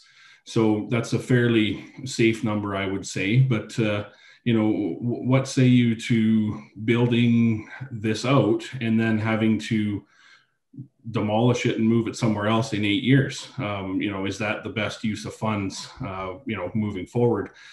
The one question I have is, when we went to build out the Public Works building, did we say that was a temporary project? Because in time, the Public Works building, will likely be moved, and likely residential or commercial will go over that property, right? Like, was that advertised as such? Any of the other structures, the house I live in is a temporary structure too, right? One day it'll be knocked down and something else will be put up. So just maybe talk to me about the word temporary. I understand why it's there, but talk to me about the messaging on that, please. I'll try to answer that. I'm not sure if I quite understand the question, because everything, I guess, as you stated, everything could be viewed as temporary. In this particular instance, because we have an area structure plan, an approved council statutory plan that indicates how development is to occur, this development, the development of this site as recreational in this manner doesn't fit with that plan. So it has to be temporary based on that plan. Could the plan change? Yes. Could there be other things that happen that allow that to stay? For sure. However, according to the plan that is currently approved and in place, this development has to be considered temporary. For sure, yeah, and I get that. I guess, Mayor, can I ask a follow-up? Sure, Ed. Yeah, maybe talk me through the benefits of Beaumont owning this land. Beaumont owns this 80 acres. We've approved an ASP. Now we're being, and I understand how this all goes, but now we're being hamstrung and, by the ASP to use the land more long-term in a way that would best right now benefit the residents. Are you able to speak to that? So the land, the full 80 acres can be used as a positional piece as well. So the fact that we're now looking to develop it, or a portion of it, the land could be swapped with a developer for a piece of municipal reserve at another point in time, because it's got a commercial node in it. It's more marketable in that location. So there's a lot of different opportunities that may have been discussed when the land was initially purchased. I don't know that the initial intention was to develop it into this type of facility originally. Maybe Mr. Schwartz can add a bit more information on that. I think you covered it off very well, Joanne. There are a number of possibilities, but you're right. There is an ASP. The timeline of temporary is really hard to determine. Yeah, that's right. And I think you keyed on where I was going, Ms. Dargy, and that is in the the potential land swap. So the way to do this in the future would be to relocate this into an area that fits with the ASP, but it's going to take some effort to negotiate that, right? Have you talked to the developer proactively around how that might look based upon the approved ASP? What are the options for when this temporary piece of land comes calling for the node? Has there been any discussion about where this might go after the fact? So those discussions haven't occurred yet. Those are quite far, a number of years down the road.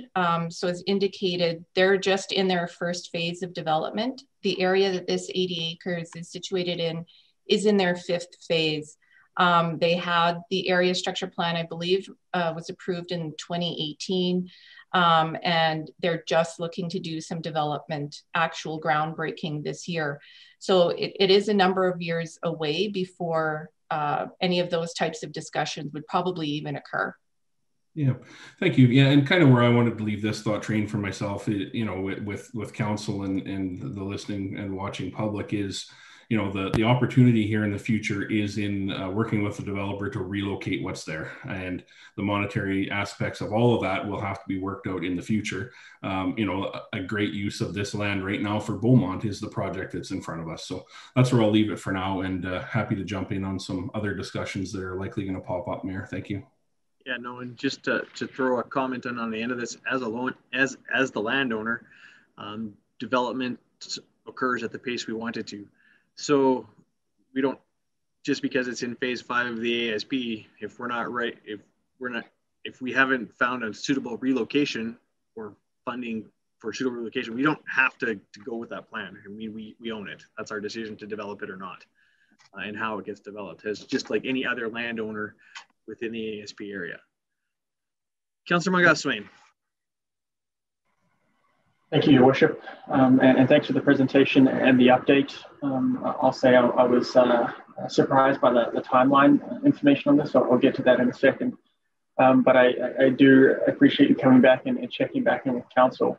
Maybe let me start off by saying that the need to develop this space is clear, and just want to remind folks here and listening that a key reason for this is because we approved the new multi-use football field, and where we're going to lose 2 diamonds. So we need to catch that up at a very minimum. So just want to highlight that. I'm going to go through systematically a couple of things here. Ms. Winter, I wonder if you could just take us to page 16, please. So just one below under next steps.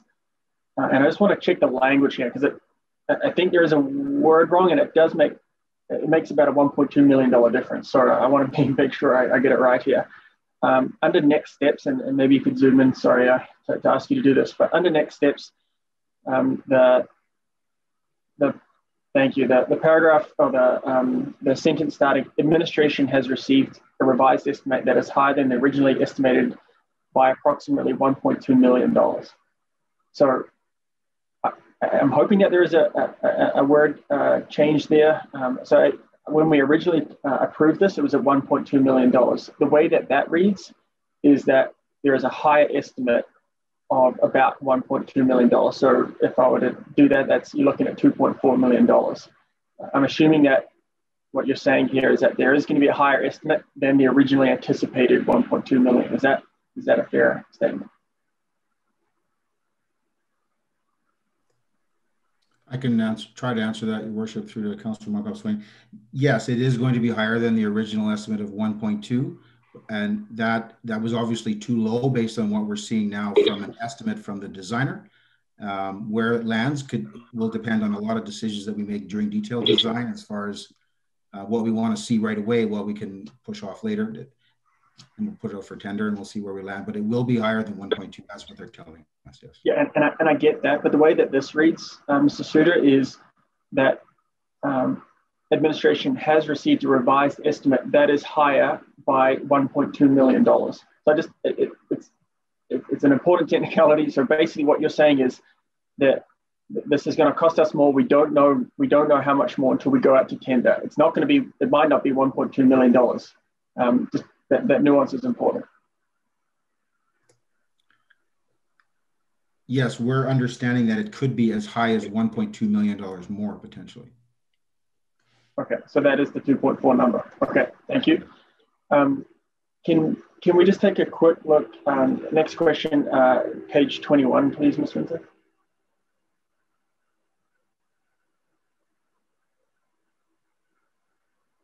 So this is the overall concept for the ELAN area structure plan. So thanks for including this in. And you can see the area site in blue there. And really the reason why we're putting these facilities here is because we own the land. And you can see just south of, in the southern half of that, you've got that green kind of polygon, for lack of a better term, for municipal reserve. So I just wanted to point that out, and Councillor Van Nieuwkerk went down a good conversation and got some good information back from the administration, saying that ultimately, we own the land, and there is potential for land swaps, and there is potential for negotiation. And if it did come to the fact that they wanted to build that commercial node, the property value there would be significantly greater than potentially somewhere else where we're just looking at municipal reserve. So it's not like if, for example, we had the dog park there and we had to potentially move it further south. I know they say potential school site there, but they're all over Beaumont right now with those S's. So the fact that there is, at an ASP approved level, there is a significant amount of municipal reserve just south of the 80 acres. So I just wanted to point that out. if we go back to the original overview map, I think it's 23. Sorry, showing Ms. Winter. Maybe what I'll quickly touch on here is, whether it's 10 years, whether it's 15, 20 years down the road, we've heard tonight, and quite frankly, over the last 3.5 years on the job for me anyway, is that we've got this urgent need now. This is something that we absolutely need to look for those, particularly for the diamonds. I'll talk about the dog park in a second. To answer the question, I do agree. And like where Beaumont Minor Bowl is going with that future program area, I'm happy to allocate that. We'll talk about the implications of that in a second. But that put on a hell of a lot of effort, and we need to come to the table and provide that space that is there. So, in short, for me, obviously you're going to come back to us with a revised cost, and we need to find out where we're going to fund that from. But quite frankly, from a project perspective, this is an absolute crucial need. We've seen that in the Recreation Culture Master Plan that was sent out about the need for ball diamonds, multiple comments around how many diamonds we've lost. So this is a no-brainer. Let's get those costs back into us as soon as possible. So my next question is just around timing. You mentioned, I guess where I'm struggling with this, or the frustration from my perspective, is we brought this, we had a special council meeting back in September because we wanted to take advantage of potentially the fall construction season to be able to get this, because we wanted these ready to go. We've heard the need for these diamonds, and yet here we are in January. Now we're looking at going to tender in March. So, and I understand now that the background as administration went out to try and find that more permanent location and did that engagement detailed design, and I appreciate that work went on. Now they've come back. Now you're coming back and saying this is the best location for it. So the detailed design work and going out to tender in March. I guess I'm curious, do we lose the whole month of February? Explain the timing around that. Once the tender comes back in, the decision comes in front of council. When can we look to get this in? When can we look to get shovels in the ground? Through your worship, Councillor McCuff-Swain, I'm just being conservative on that timeline. Obviously, we would want to get that back in front of council as quick as possible once we have that. So maybe I'll ask a more direct question. Why are we waiting till March? We'll go a whole month of February. Why isn't it going out to, depending on the discussion tonight, obviously, but I think timing is, we brought this forward in September for a reason. So I'll leave that with you. But you can hear the urgency from council as well as the public on the need to progress with this. So, Your Worship, if you don't mind, I'll switch gears to the off-leash park. Okay. So first of all, we've heard from the ball folks tonight, and just want to reiterate that many of us have heard from the off-leash park folks as well. And not tonight, obviously, but throughout the many years that we've been through this process.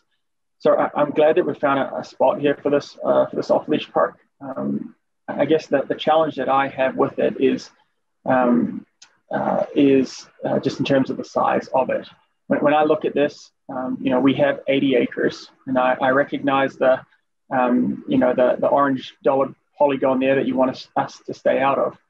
But why wouldn't we? For the sake of fencing, that area needed to be fenced anyway. For the sake of some fencing, why wouldn't we bring that off-leash park?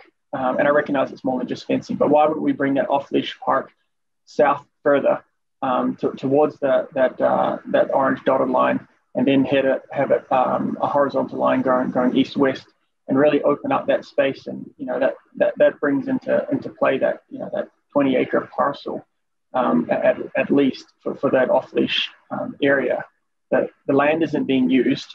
We own it, so why wouldn't we expand it? So I'm just curious about why it would be why you limited the proposal back to 4 acres when we've got all that huge amount of land that could be expanded and could have a nice L-shaped off-leash area for at least 20 years. Councillor McCuff-Swain, it's really just around cost. We were trying to stick to the earthworks involved in the 20-acre parcel, and that's what you see before you. Obviously, you can add on. It's just a matter of cost. It's more than just fencing. There's a significant amount of earthwork that has to go on, and sodding. If you want to use it right away, you have to sod, get on there and seed. You have to seed. You can't get on for quite a while. If you're going to add trail amenities in there, whatever else you're going to. So to answer your question, it's really just a cost decision. So for me personally, I would like to see those numbers. You know, where and what I'm wanting not to do here is to compare it to other projects, but just for some analysis. You know, we're looking at $5 million plus for that multi-use field, and that's great. The amount of dog owners in this area, and the fact that they've been screaming for this for many years. I would like to understand what the cost implications are. So when we go out to tender, I would like to get an understanding. It's not it doesn't take that much work to ask, provide that secondary option of what that L shape would look like. Again, avoiding that future program area, but bringing it further south and then across east-west. So personally, I would like to see that. That there is. I get we need to looking at earthworks, and while we've got the equipment out there, let's use it. But sod and all that sort of stuff, that could potentially be a phase 2 if needed. I just want to do it right the first time, and I'm curious if administration had any thought around that, or is there any concern? And I don't know whether we need to vote on that, Your Worship, or not. But that would be my suggestion anyway, to make sure that off-leash park is larger than that 4 acres. It is going to take a motion, but CAO. Yeah, that's what I was seeking, was clarity. We've got one councillor offering kind of a description of what that person's looking like, but we need some direction from council if we want to explore changing the scope of this project and exactly what that is. Yeah, to be clear, I'll let the rest of folks provide their comments and ask questions, and at the end I'll make that motion, and it'll be to bring back cost options for both. So just to plant that in people's minds. So whether that gets up or down, we'll find out, but that's kind of the thought process there. So, but all in all, I'm super excited about this. This is absolutely needed for Beaumont. Incredible opportunity with that future program area. First and foremost, let's get those 4 diamonds built and get some a space for our dog owners to use out there. So great work, Paul, to get it to the stage. And looking forward to seeing some work out there in the near future. Thank you. Okay, we got speaking order up is Councillor Hendricks, followed by Councillor Danlock, followed by Councillor Barnhart, and that'll sort of close out round 1. Thank you, Your Worship. Just a comment regarding the lands, and certainly kudos to the previous council for couldn't hit a better bullseye in terms of where to put and where to purchase in terms of this area structure plan. And I say that because of the pro forma that should also be shown as part of this discussion. Yes, we're showing the cost side, but we're not showing, as they say in real estate, the lift side. So the 80 acres over time will continue to improve in value. If we've got a commercial node sitting right under our feet, that's fantastic. So the valuation over time will certainly, I would think, offset any of the costs that we're currently looking at. The other thing is that if we do, in fact, have to get up and move, we'll have some say in that. And so we have a placeholder now in terms of a potential swap, because we do, in fact, own the land. So we're well positioned. And the other thing is that if you do move, it's not that the asset just stays and gets demolished. There's a lot of that asset that gets to get picked up and moved and repositioned. And the fact that that site will then, by that time, will have full servicing to it, paid by others, and not to mention the road upgrades and all the rest. It'll be again very significant in the valuation of the property. So I think the 80 acres is well positioned. I think there'll be certainly an upside, not a downside, if we have to move, and it's certainly a great bargaining tool if we have to have another placeholder for another location. So thank you. Councillor Danlock. Thank you, Mayor Stewart. I echo some of my colleagues' previous comments. I'm very excited about this entire project. It's very well needed, as we all are very much aware, and we need to proceed as best we possibly can. I must admit, though, when I first saw the RFD, Mr. Suter, we had a conversation briefly. The temporary 10-year thing kind of got a bit of a loop initially. But the more I've thought about the last couple of days, this area structure plan was approved in 2017, early 2018. We're now in 2021. The developer is working at phase 1 on the very north end of the area structure plan. There's very little going on right now. So I think optimistically, by the time they come south to where this is located, I think 10 years is extremely optimistic. It's closer to probably 15 or 20 years from now. And I'm confident that we can work out some kind of a solution in the future for relocating if we had to. But in the very worst scenario, we've had the opportunity to have 4, possibly 5, and I like the idea of the 5th diamond, if we can make it work, to have 4 to 5 good quality diamonds for our citizens and their families to use for the next 15 to 20 years.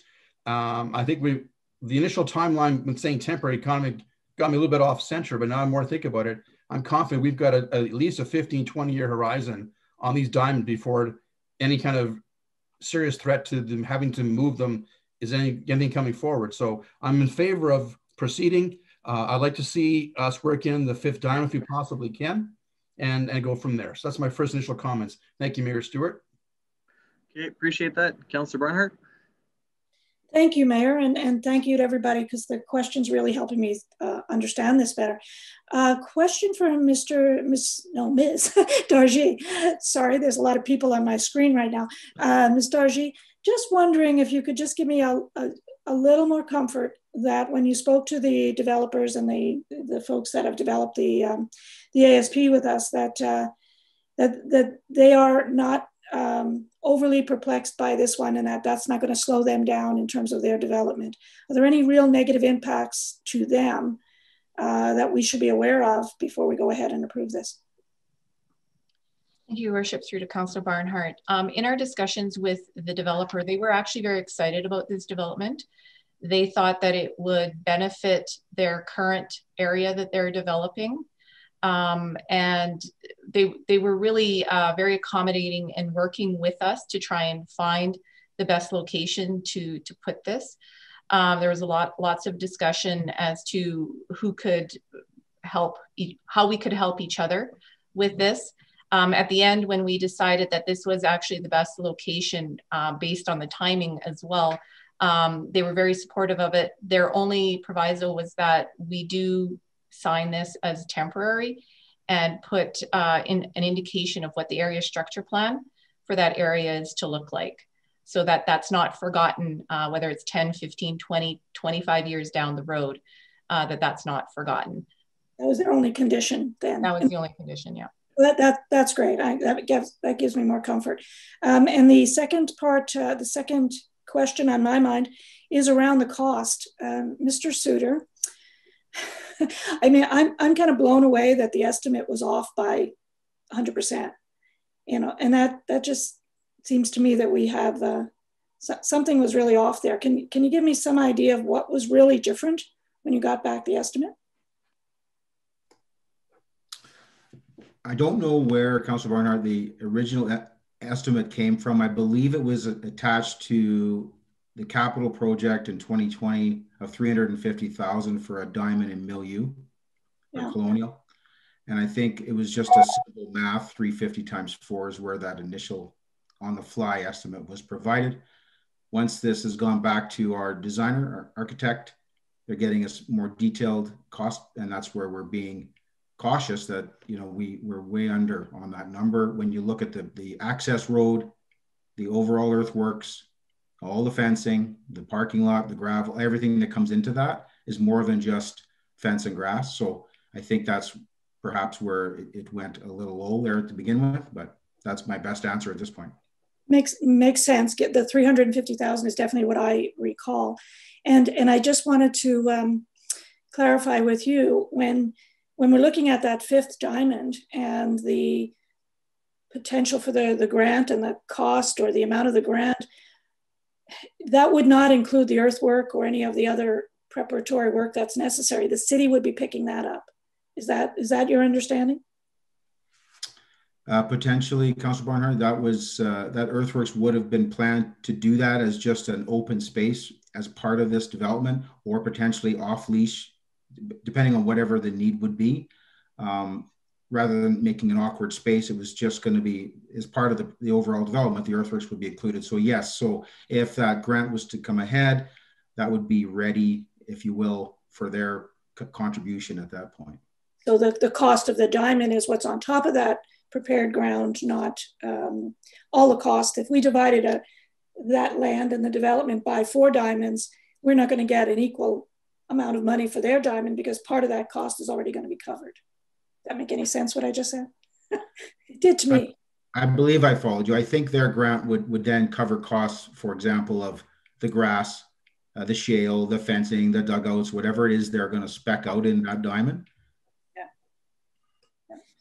Okay, I'm cautiously optimistic, but I am concerned about the cost. So I'll wait and see what others are thinking around that. Okay, so in an effort to move this along, we're not debating tonight whether we're going to kill this project or have it go ahead. Administration is going to put it out to tender and then bring it back, and then we can have a greater discussion around whether or not we can find the funds to build it. And I think support from council is there to move this project ahead and get it going. But we've already approved this project. It's already going forward. The next step is to complete the design and send it back, and then get the cost and bring it back to us so that we can have a more informed discussion on it. So I don't think we need to beat that dead horse anymore tonight. Councillor Munkoff-Swain has a motion he wants to make about perhaps getting an add-on cost to get a second part of the dog park, and have to make a motion as to whether or not we're going to put the land towards the future 5th diamond. And so those are the 2 things on my agenda. And so we'll open it up for Councillor Munkoff-Swain to make his motion, and then we'll have discussion on that. We'll make the 3rd motion and then final closing comments. Sound like a plan? Yeah, Councillor Munkoff-Swain. Thanks, Your Worship. And I just, we kind of went around the horn. Councillor Stout didn't jump in, so I'm happy to hold the motion, or if you wanted to move forward, that I'll leave that to you, but I just see his hand. I didn't see Councillor. Yeah, he didn't. Councillor Stout, you have. Oh, my bad. I was in round 1. Yeah, just one quick question. Just comparing the original concept with the revised concept. So we've gone from 4 300-foot diamonds for reasons that have already been discussed, I think. Off-leash park was shown as 4, 5, or 6 acres, and it's now designated at 4. And then the parking lot was 261 stalls, and now we're at 212. Is that going to be enough parking? If we needed 261 before, why do we only need 212 now? Mr. Dargy, Mr. Shooter? I don't have an answer for that, Councillor Stout, other than that's just what's provided by the architect. Okay. So as far as we know, then that will be an adequate amount of parking for the facilities that are proposed there. I would have to defer to him as the expert in these sort of sports field designs. That is correct, yes. Is there a land use bylaw requirement as to how much parking we have for these facilities, Ms. Dargy? There is, and this significantly exceeds what our minimum is required for this. Okay, thank you. That's all I wanted to say at this point. Okay, sorry, Councillor Stout. All right, Councillor Munkoff-Swain, you got a motion in mind. Yeah, and help me along here, but I think that the draft motion is to direct administration to provide a letter of support in the Beaumont Minor Baseball Association application for the Blue Jays Field of Dreams grant. Okay, yeah, we can do that one first. I was going to do that second. I was thinking the dog park one, but yeah, throw that one out there. Is that maybe Shalane, sorry, Ms. Winter, help me, is that good enough for what you're looking for? Thank you, Worship. Through you to Councillor Munkoff-Swain. Yeah, that motion sits fine with me. Okay, so we'll open it up for discussion on the motion, and because we have a lot of hands up, I'm just going to ask Ms. Winter to clear them, and then we'll we'll open it up for discussion on the motion again. All right, so discussion on the motion, hands up. Councillor Van Nieuwkerk. Yeah, sorry, Councillor Muckhoff-Swain's mic cut off or something for me. Was there a comment on timing on that motion? Did we need to get a comment on timing on there? My internet went choppy as he was speaking, sorry. It's in the chat box. It's direct administration to provide a letter of support to the Beaumont Minor Baseball Association application for the Blue Jays Field of Dreams grant. Okay, and it's due by Friday. So do we need to add a timing comment onto that motion? I don't think so. Everybody's well aware of what the timing is. There isn't one there. I assume that we all heard that I need it by Friday. And I think I see Mike nodding up and down. So if you want it for extra emphasis, Councillor, I'm happy for a friendly amendment, but I think we're okay. No, so long as everyone's aware, that's great. Thank you. Further discussion on the motion? All right, seeing none, call the question. All in favor? Aye. That carries unanimously. And motion on an added scope cost to the dog park. Councillor Muckhoff-Swain. So now I'm really going off the fly to draft a motion, but we'll give it a shot. So to direct administration to tender costs for both the 22.8 acre option presented tonight, as well as an expanded off-leash park to the south of the proposed area. Does that make sense? Approximately how big, Councillor Muckhoff-Swain? Call it 6 acres, 8 acres. That gets us to 10 or 12. Yeah, and I'm the last person to try to look at a map and guess the acres, but basically we want to come down, have a look at coming down to essentially to that dotted line and heading west across there. So I'm not even going to guess at how many acres that is. I can draw you a map. Sorry, Councillor. It's approximately 8 acres, I think, what you're alluding to. Yeah, okay. Just I'll try to help you out, Councillor Muckhoff-Swain. Let's come a decent couple hundred feet down and go the width of the current proposal. So the motion then would be to direct administration to tender costs for both the option presented for the 22 acres as well as an expanded 8 acre off-leash park to the south. Yeah, so it would come back as a separate cost. Yeah, so basically I just want 2 costs. Show us what you got, and we'll go up or down on that information based on what's brought back. So really, to simplify this, we're going to bring back that other tender. We can just bring back an additional estimate for an enlarged dog park by approximately 8 acres. Yes, that's what we're looking for. I'm not sure we've worded it correctly, but yes, CAO, that's what we want. Just let Swain catch up to us.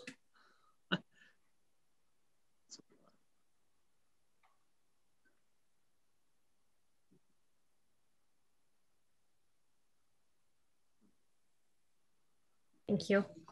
I just want to confirm, because there was a lot flying through, so that council directed administration to tender the cost of the options presented for the 20.8 acres and expand the off-leash park area by an extended 8 acres. That'll work. That'll work. We just want to know what the separate cost is. So the 4 acres that's currently in the proposal should come back as part of the cost, and then the extra 8 should come back as a separate add-on. Just for clarity.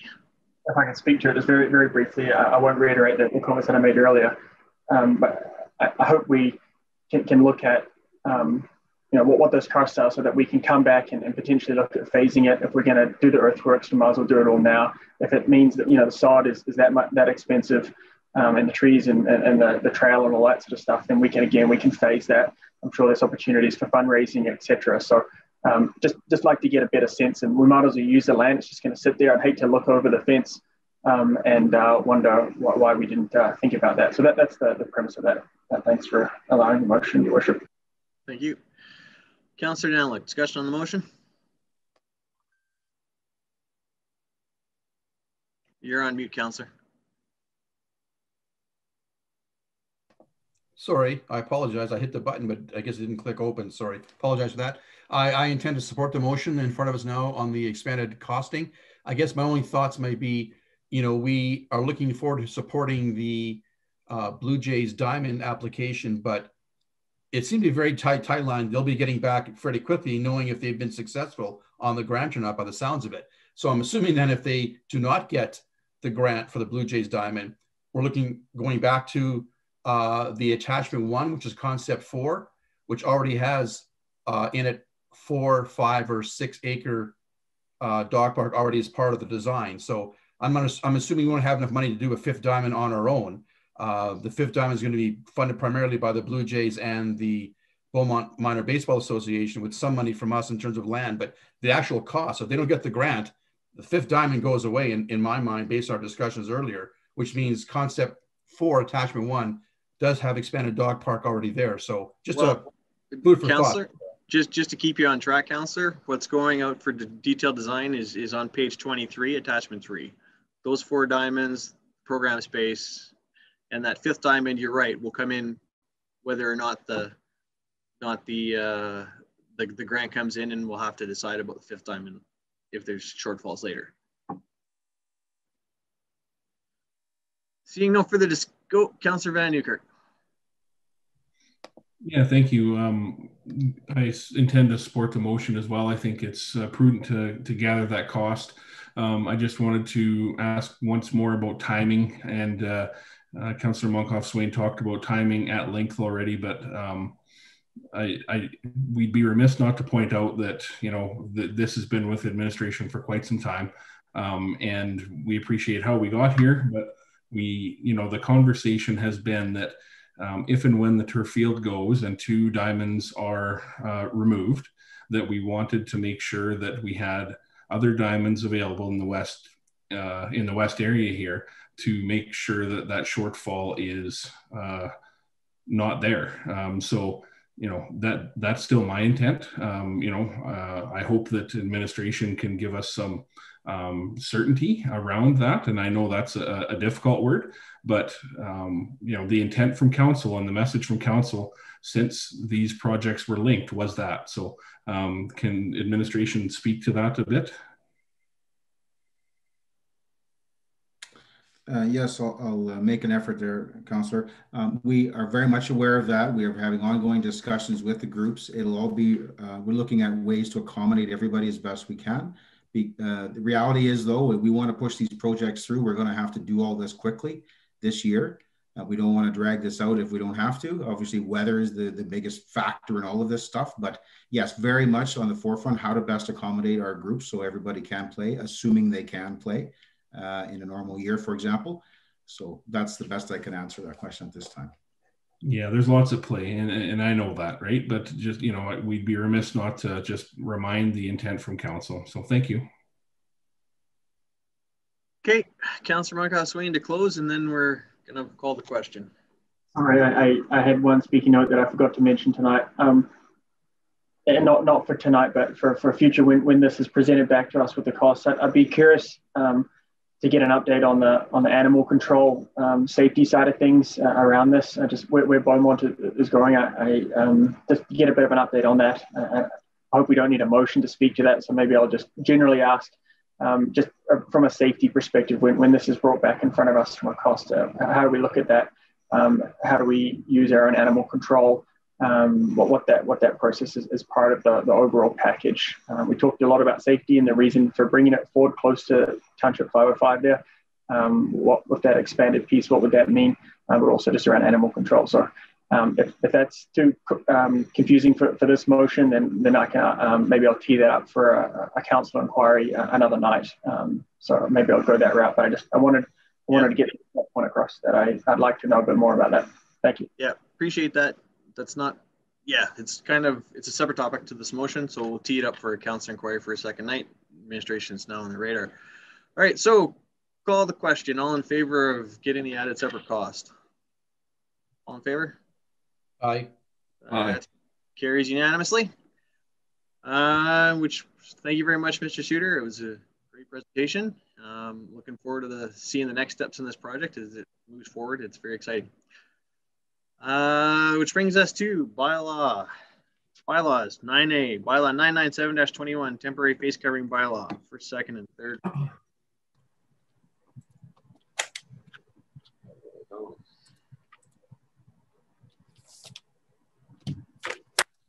Good evening, Your Worship, members of council. It's a pleasure to be with you here this evening. I am good to start, Your Worship.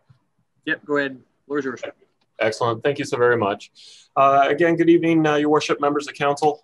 Administration is before you this evening seeking first, second, and third reading for bylaw 997-21, our temporary face covering bylaw.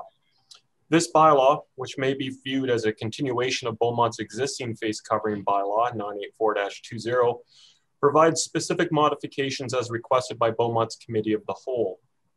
On December 15th, 2020, administration met with the committee and received direction to amend Beaumont's temporary face covering bylaw as follows. 1, to extend the expiry date of the bylaw to December 1st, 2021. 2, to add an additional rescinding mechanism of 0 active cases of COVID-19 in Beaumont. And 3, to return to council with a recommendation of adding a metric to the 0 case count of either 14 or 28 days that Beaumont would be required to remain case-free prior to triggering the bylaw to automatically rescind. Administration is recommending a period of 14 days be used in conjunction with reaching 0 active cases of COVID-19 as outlined in Section 8B of the proposed bylaw. In the early stages of the pandemic, Beaumont was fortunate to not register any active cases of COVID-19 until about the time that our face covering bylaw first came into force. And it was after this time that Beaumont witnessed a significant increase in active cases, escalating the city to a case rate of 355 per 100,000 people. It was also at this time that Beaumont led the province in the case count per 100,000. Since its peak last November, Beaumont's active case rate has steadily decreased to 129.1 cases per 100,000. As of just this afternoon, and as provided by the province of Alberta, Beaumont has had a total of 509 cases of COVID-19, with 31 being active, 464 residents have recovered, and 14 deaths have occurred locally as a result of this pandemic. Today, Alberta remains under an enhanced status province-wide, keeping restrictions in place to help slow the spread of COVID-19. And of course, this includes the wearing of mandatory face coverings. In efforts to understand the direction that other regional municipalities have taken, administration conducted an environmental scan of rescinding mechanisms in other face covering bylaws used throughout the region. The scan reflected in Table 1 of the in Table 1 of the RFD before council. Of the 9 municipalities listed, 2 are using 30 days as a rescinding mechanism, while 1 uses 14 days. Further, and to aid in determining an appropriate timeline of remaining case-free, administration visited World Health Organization and federal and provincial government sites where no definitive amount of time could be determined other than the realization that by allowing more time to pass, the chance of reinstating the bylaw shortly after rescinding, causing confusion for residents, may be avoided. Although some research and regional trends may support remaining case-free longer, administration has proposed to council a 14-day timeline to remain active case-free for the use in the proposed bylaw. I'll be happy to answer any questions that you may have. Thank you, appreciate that. Is there a member of council willing to move first reading tonight? Councillor Stout.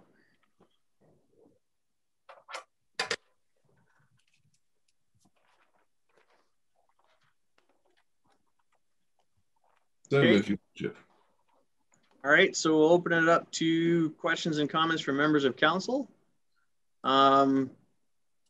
Because we're doing second and third, the proper time to make amending motions and stuff is as we get first reading. We'll get it on the order process.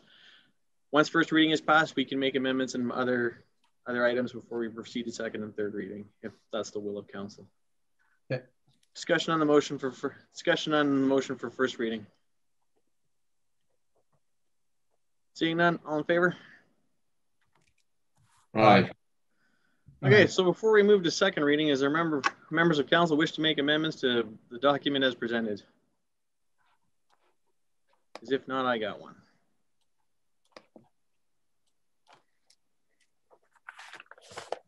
Councillor Daniluk. Thank you, Your Worship. Thank you, Director Cook, for your presentation, and the information was very, very helpful. I stated previously my thought pattern. I'm leaning towards a 28-day COVID-free window as opposed to 14. I'm just very concerned of the yo-yo effect that may happen if we rescind the bylaw, get some cases, reinstate the bylaw again, and then 14 days goes by or a month goes by and 14 days we're case-free and rescind up and down. I think 28 days gives us much less opportunity to have a yo-yo effect, if you want, if I lack of a better way of putting it, to have less opportunity to rescind the bylaw and then put it back in again and confuse our citizens with that kind of messaging, and makes communications for our citizens difficult. I understand, so 14 days is something on the World Health Organization site and federal government of Canada, but I'm more cautious in terms of the communication to our citizens and consistency for our citizens, as well as less confusion for everybody. So I'm leaning towards the 28-day. I'm not prepared to make a motion just yet. I want to see if other councillors have concerns. I'd rather vote for 28 first. If it doesn't get passed, that's okay. And then 14 is on the table, but it's hard to go from 14 once you've passed it to go to 28. So I prefer to have the discussion now and see how my fellow councillors feel about 28. Thank you. Okay, hang on. I had a small procedural error. We got to get second on, and then we can amend it at second. So is there a member of council willing to move second reading? Councillor Barnhart. All in favor? Sorry, discussion on the motion and amendments to be made.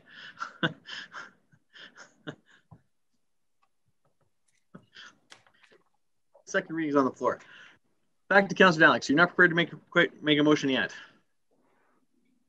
Not yet, Mayor Stewart. Thank you. I want to see how my colleagues feel about it, and if there's some consensus, I may just do that. Thank you. Okay. Before we get into that discussion, then I'm going to broach the topic of perhaps it's time to let this bylaw expire.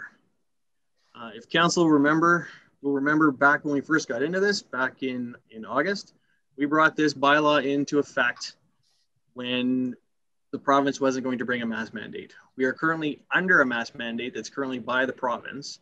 And so it's mostly the same as ours, but marginally different. And our bylaw, quite frankly, gets superseded by the provincial mask mandate.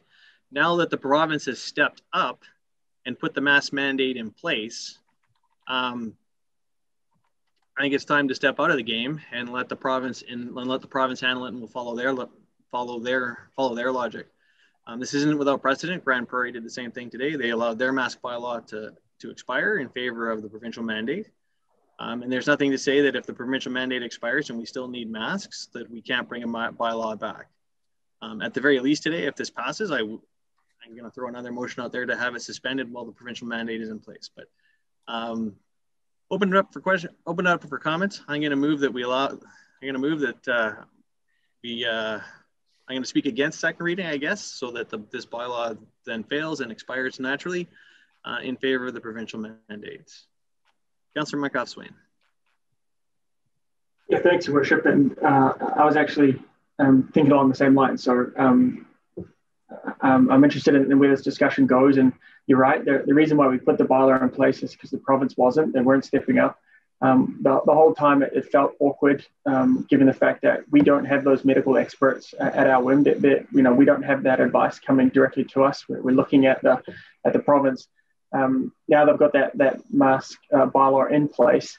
The challenge, I guess, the risk with rescinding it is, do we trust the province? And clearly we did it before, which is why we put it in.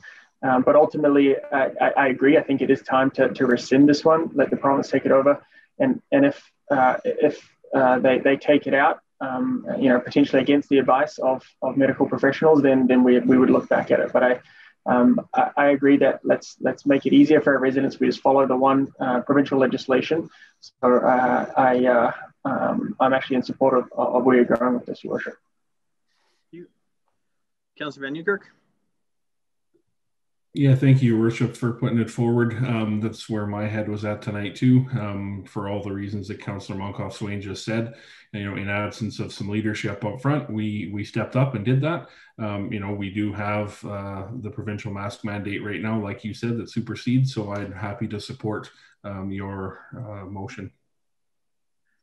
You just vote down second reading, but yeah, appreciate that. Councillor Barnhart, followed by Councillor Stout. Thank you, Mayor. Didn't know you were going to go that way. And honestly, I thought that in order to enforce this and to send the message to our residents that we still support the mask being worn, that we needed to continue to have this mask bylaw. So I guess I'd like to ask the administration, Chief Cook, if he would just speak to, is there anything that we would lose in the ability to ensure that our residents take seriously the provincial restrictions by rescinding this? I really wouldn't want the message to be, we no longer think it's important. And I know that's not what the mayor is saying. That's not what other councillors are saying. But I wouldn't want it to be interpreted that way. So I'm just wondering if you have any advice on taking it in this direction. Excellent, thank you. Through your worship to Councillor Barnhart, thank you for the question. As a matter of fact, what we would lose by allowing our bylaw to expire is the ability for some of our municipal enforcement officers to enforce the requirement to wear temporary face coverings. As put in place by the province of Alberta, only community peace officer level 1s have the authority added to their appointment under current health direction from our health ministers and the province of Alberta to assist in enforcing the provincial requirement to wear face coverings. The RCMP will maintain that right. We would lose the ability for 3 of our officers to enforce the requirement to wear face coverings in the city of Beaumont. Speaking a little bit further to that, and our communications director, Mike Berezowski, may wish to step in just a moment. I would suggest that our communication messages would continue as they have been, supporting the provincial direction. Our communications team has been promoting that in various avenues. So we wouldn't lose the connectivity there. We would simply lose the enforcement side of things. Or some, I should say, sorry. And is that the only difference between the provincial restrictions and ours? Is the enforcement capacity? As I understand, yes.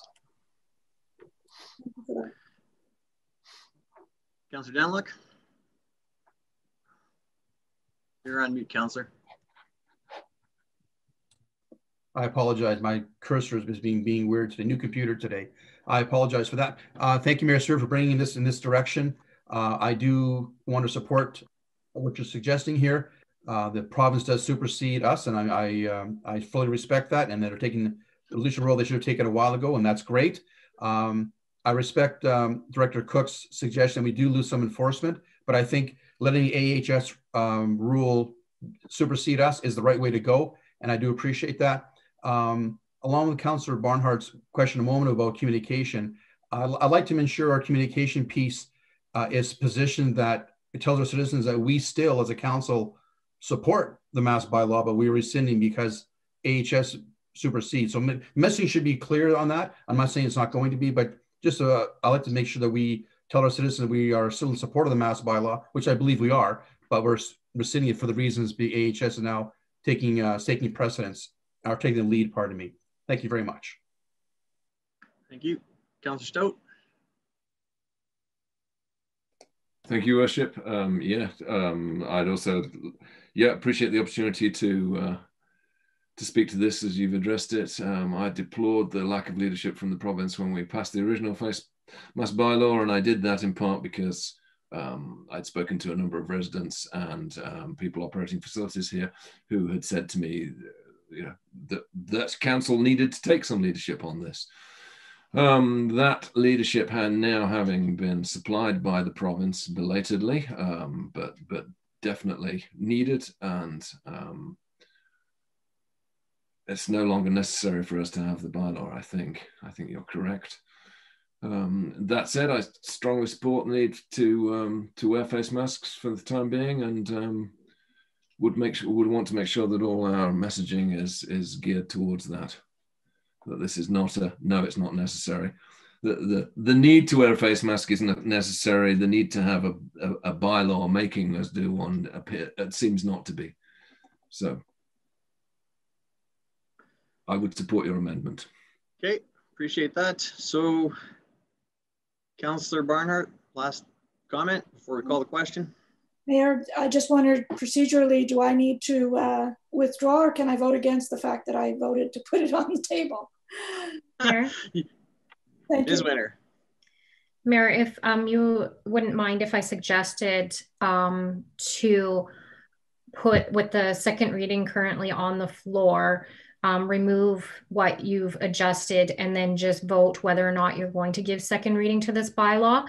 And then after that, procedurally have you pass, make a motion to let the current bylaw either expire or rescind it. Yeah, you and I are on the same page. I was going to make that clear that if we vote against second reading, then this bylaw dies tonight, and then I would make a further motion to rescind. So instead of making your motion to amend the current... Well, I'm sorry, I didn't mean to be making a motion to amend. I meant to be speaking against second reading. Okay, so just to be clear, thank you, Mayor, is that we're currently have a motion on the table to vote whether you're in favor or not in favor for second reading.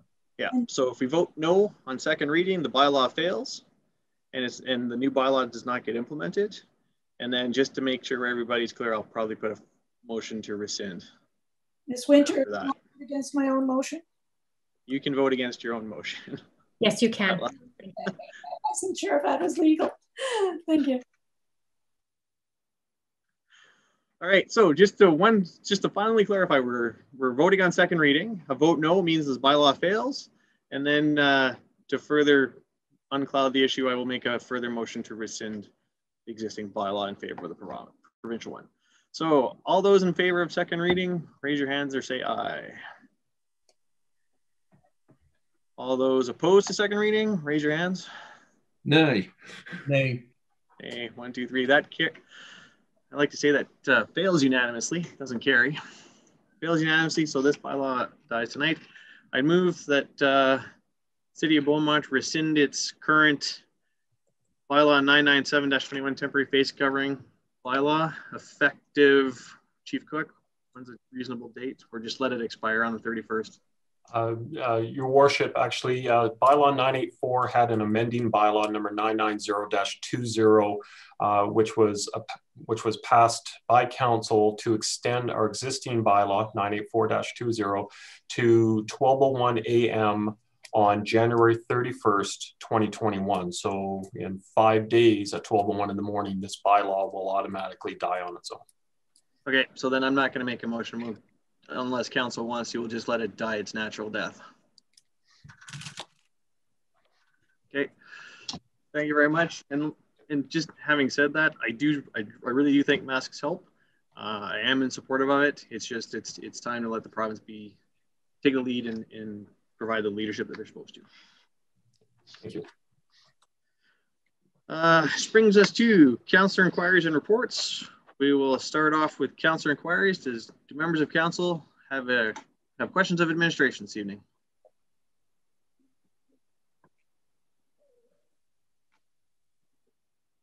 Oop, hang on, I lost my screen.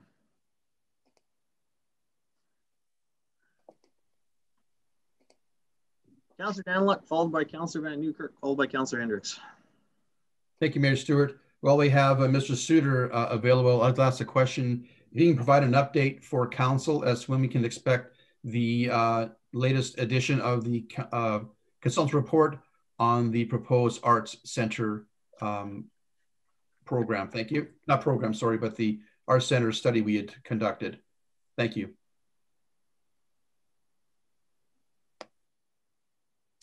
Through your worship to Councillor Danluck, that is scheduled to come back to the Committee of the Whole in March. Thank you. Follow up? No. Councillor Van Newkirk. Yeah, thank you.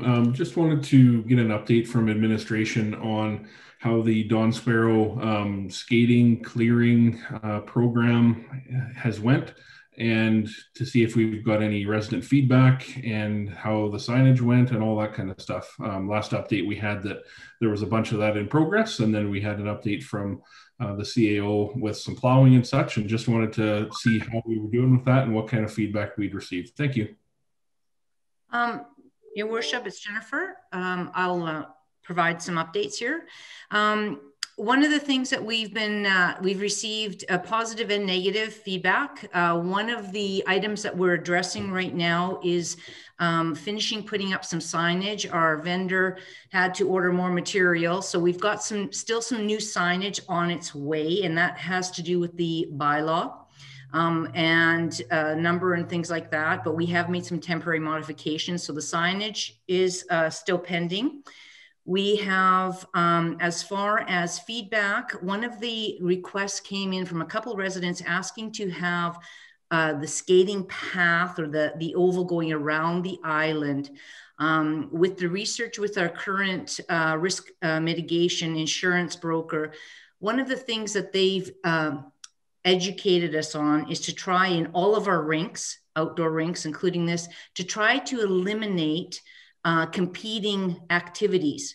By having the oval around the island, what we're going to be doing is introducing a higher risk for the participants on there by having potential pucks flying into that skating pathway. Because we did some research, there was some requests to see if we get it back around the island.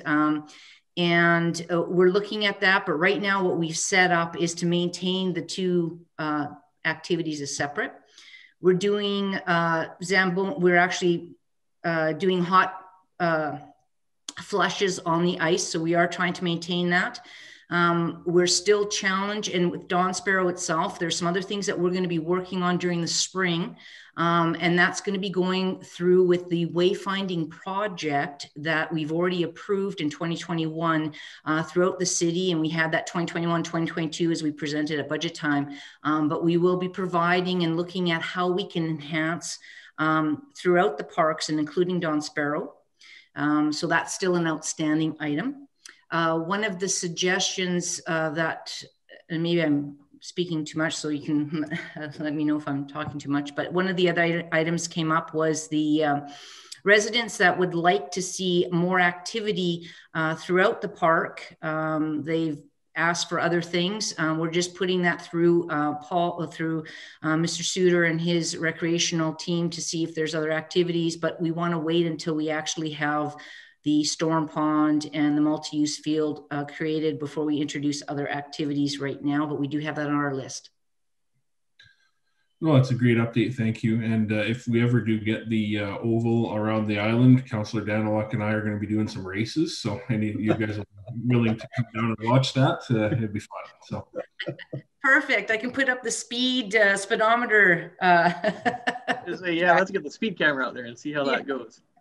No, thank you. And the reason I ask for the feedback is because I know that you have been getting a lot in administration, and I really want people to know that, you know, the feedback is being heard, and, you know, that you're working through things. And I think that's really important for people to know that you're there. So thank you, Jennifer.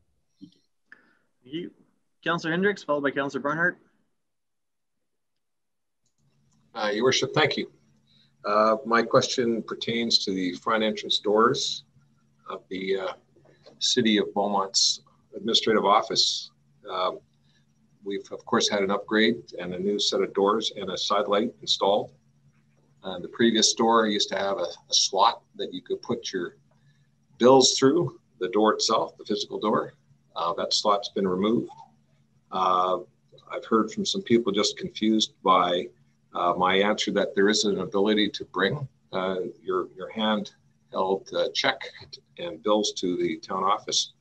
I did stop by, had a look, and there's a brown box that looks like a mailbox adjacent to the door on the other side of the let's call it the handicap rail, which assists with the overhead, which assists with the operator for the handicapped door. And I'm just suggesting politely if we could perhaps get a sign or a note. I believe the brown box is now our new mailbox instead of the slot. There is no marker or indicator or a sign on it. And I did witness while I was there, somebody who also seemed to trying to figure out what to do with their particular check. So, and it found a little handle on the top, which ultimately looks like it's a mailbox. So I think that's how you do it now, moving forward. So I think a sign, a note or something would be helpful. So thank you. I'll put that on my action list. Councillor Barnhart. Thank you, Your Worship. And to the administration, my question is around dog parks, off-leash dog parks.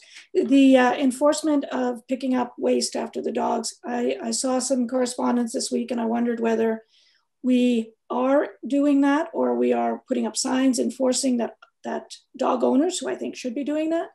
Just what's the status of that? And I certainly understand I didn't give you a heads up if you need to get back to us on that. Yes, thank you very much, Councillor Barnhart.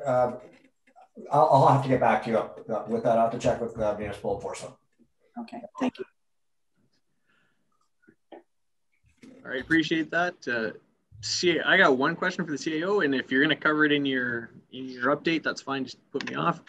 But we've had these continuing restrictions on our recreational facilities. Do we know when those costs might be coming back to council? Decisions yes, I was going to cover that off, but this works out just fine. I was on a call this afternoon. We've got a couple moving targets here, probably three of them. One is Hockey Alberta and what the decision is going to be as far as the salvaging the hockey season. The other, obviously, is the province and whether they're going to make a decision on opening. Dr. Hinshaw today talked a lot about the effect of the variant is having on the measures, and is suggesting that once they do start to lift the restrictions, that they're going to be lifted in phases. And if you remember, in stages, if you remember when the first set of opening up occurred, relaunch strategy, if you will, they started with smaller activities and then worked themselves up to bigger activities. The variant is throwing a little bit of a kink into it because of its ability to spread so fast. And they're really concerned, again, about the volume of people in the hospital. So that they left me with the impression today that they're going to be extra careful before they start lifting those restrictions. So I spoke with Mr. Suter and we were crunching some numbers and we're hoping to hear from Hockey Alberta in the next day or two, and then we'll come back to council with a proposal for our arenas. Thank you, appreciate the update. Councillor Danlock, final question, and then we'll, or final, thank you, the final questioner. I don't know if you have more than one. Just one question. Thank you, Mayor Stewart. Just to Mr. Dollar, I see he may be on the call this evening. Just an approximate timeline when you anticipate letting council know as to the financial position we had in 2020, whether we are declaring a surplus or deficit on operating. I imagine sometime probably in February or March. It's by no means a rush, this question, but a ballpark idea would be appreciated. Or what you anticipate being able to do that for us? Thank you.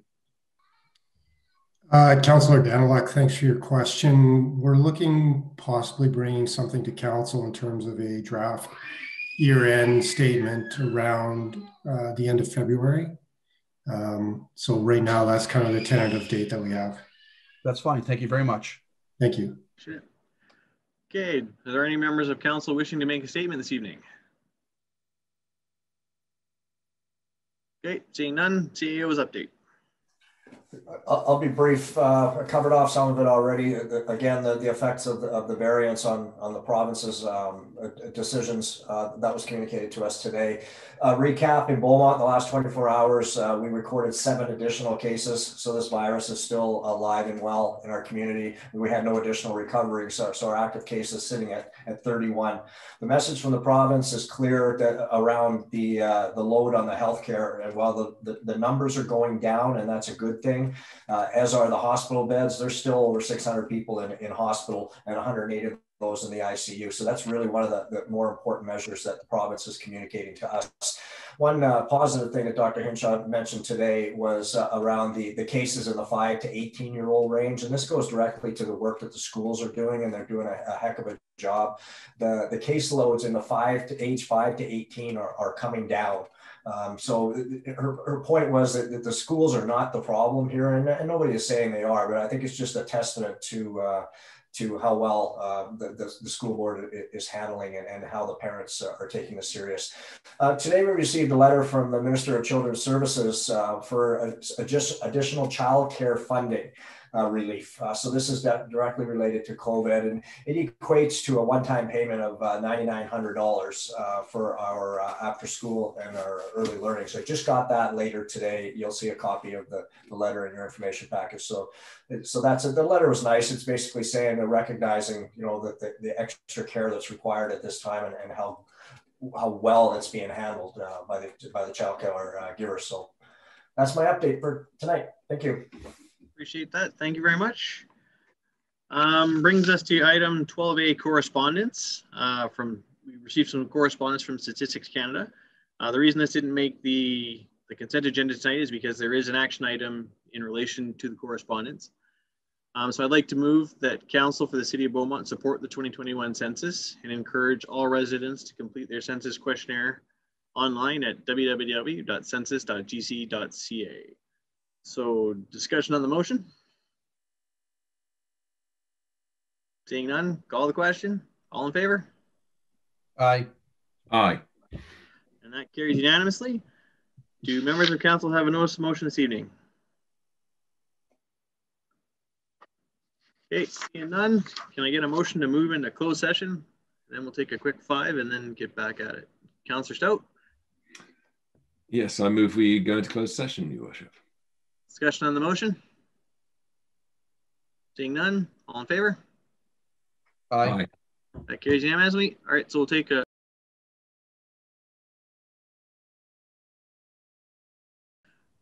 just the members of the public that are watching, we've come out of closed session.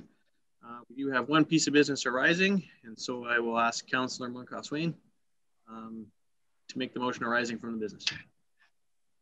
Thank you, Your Worship. The motion is that Council direct administration to schedule a public special council meeting on Tuesday, February 2nd, 2021 at 5 p.m. for Council to consider a land purchase as discussed in camera, and further direct administration to bring forward a draft borrowing bylaw for first reading.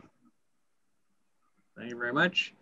So open it up to members of council for discussion on the motion. Seeing none, all in favor? Aye. And that carries unanimously. Appreciate council and administration's time this evening. This turned into a rather long one. It's 20 to 10. But I do appreciate sticking through. We covered a number of weighty subjects tonight, including our West Recreation lands, our mask bylaw, and now a land purchase. So appreciate your time this evening, and look forward to seeing you all next week at the special council meeting. This meeting is adjourned. Have a good night.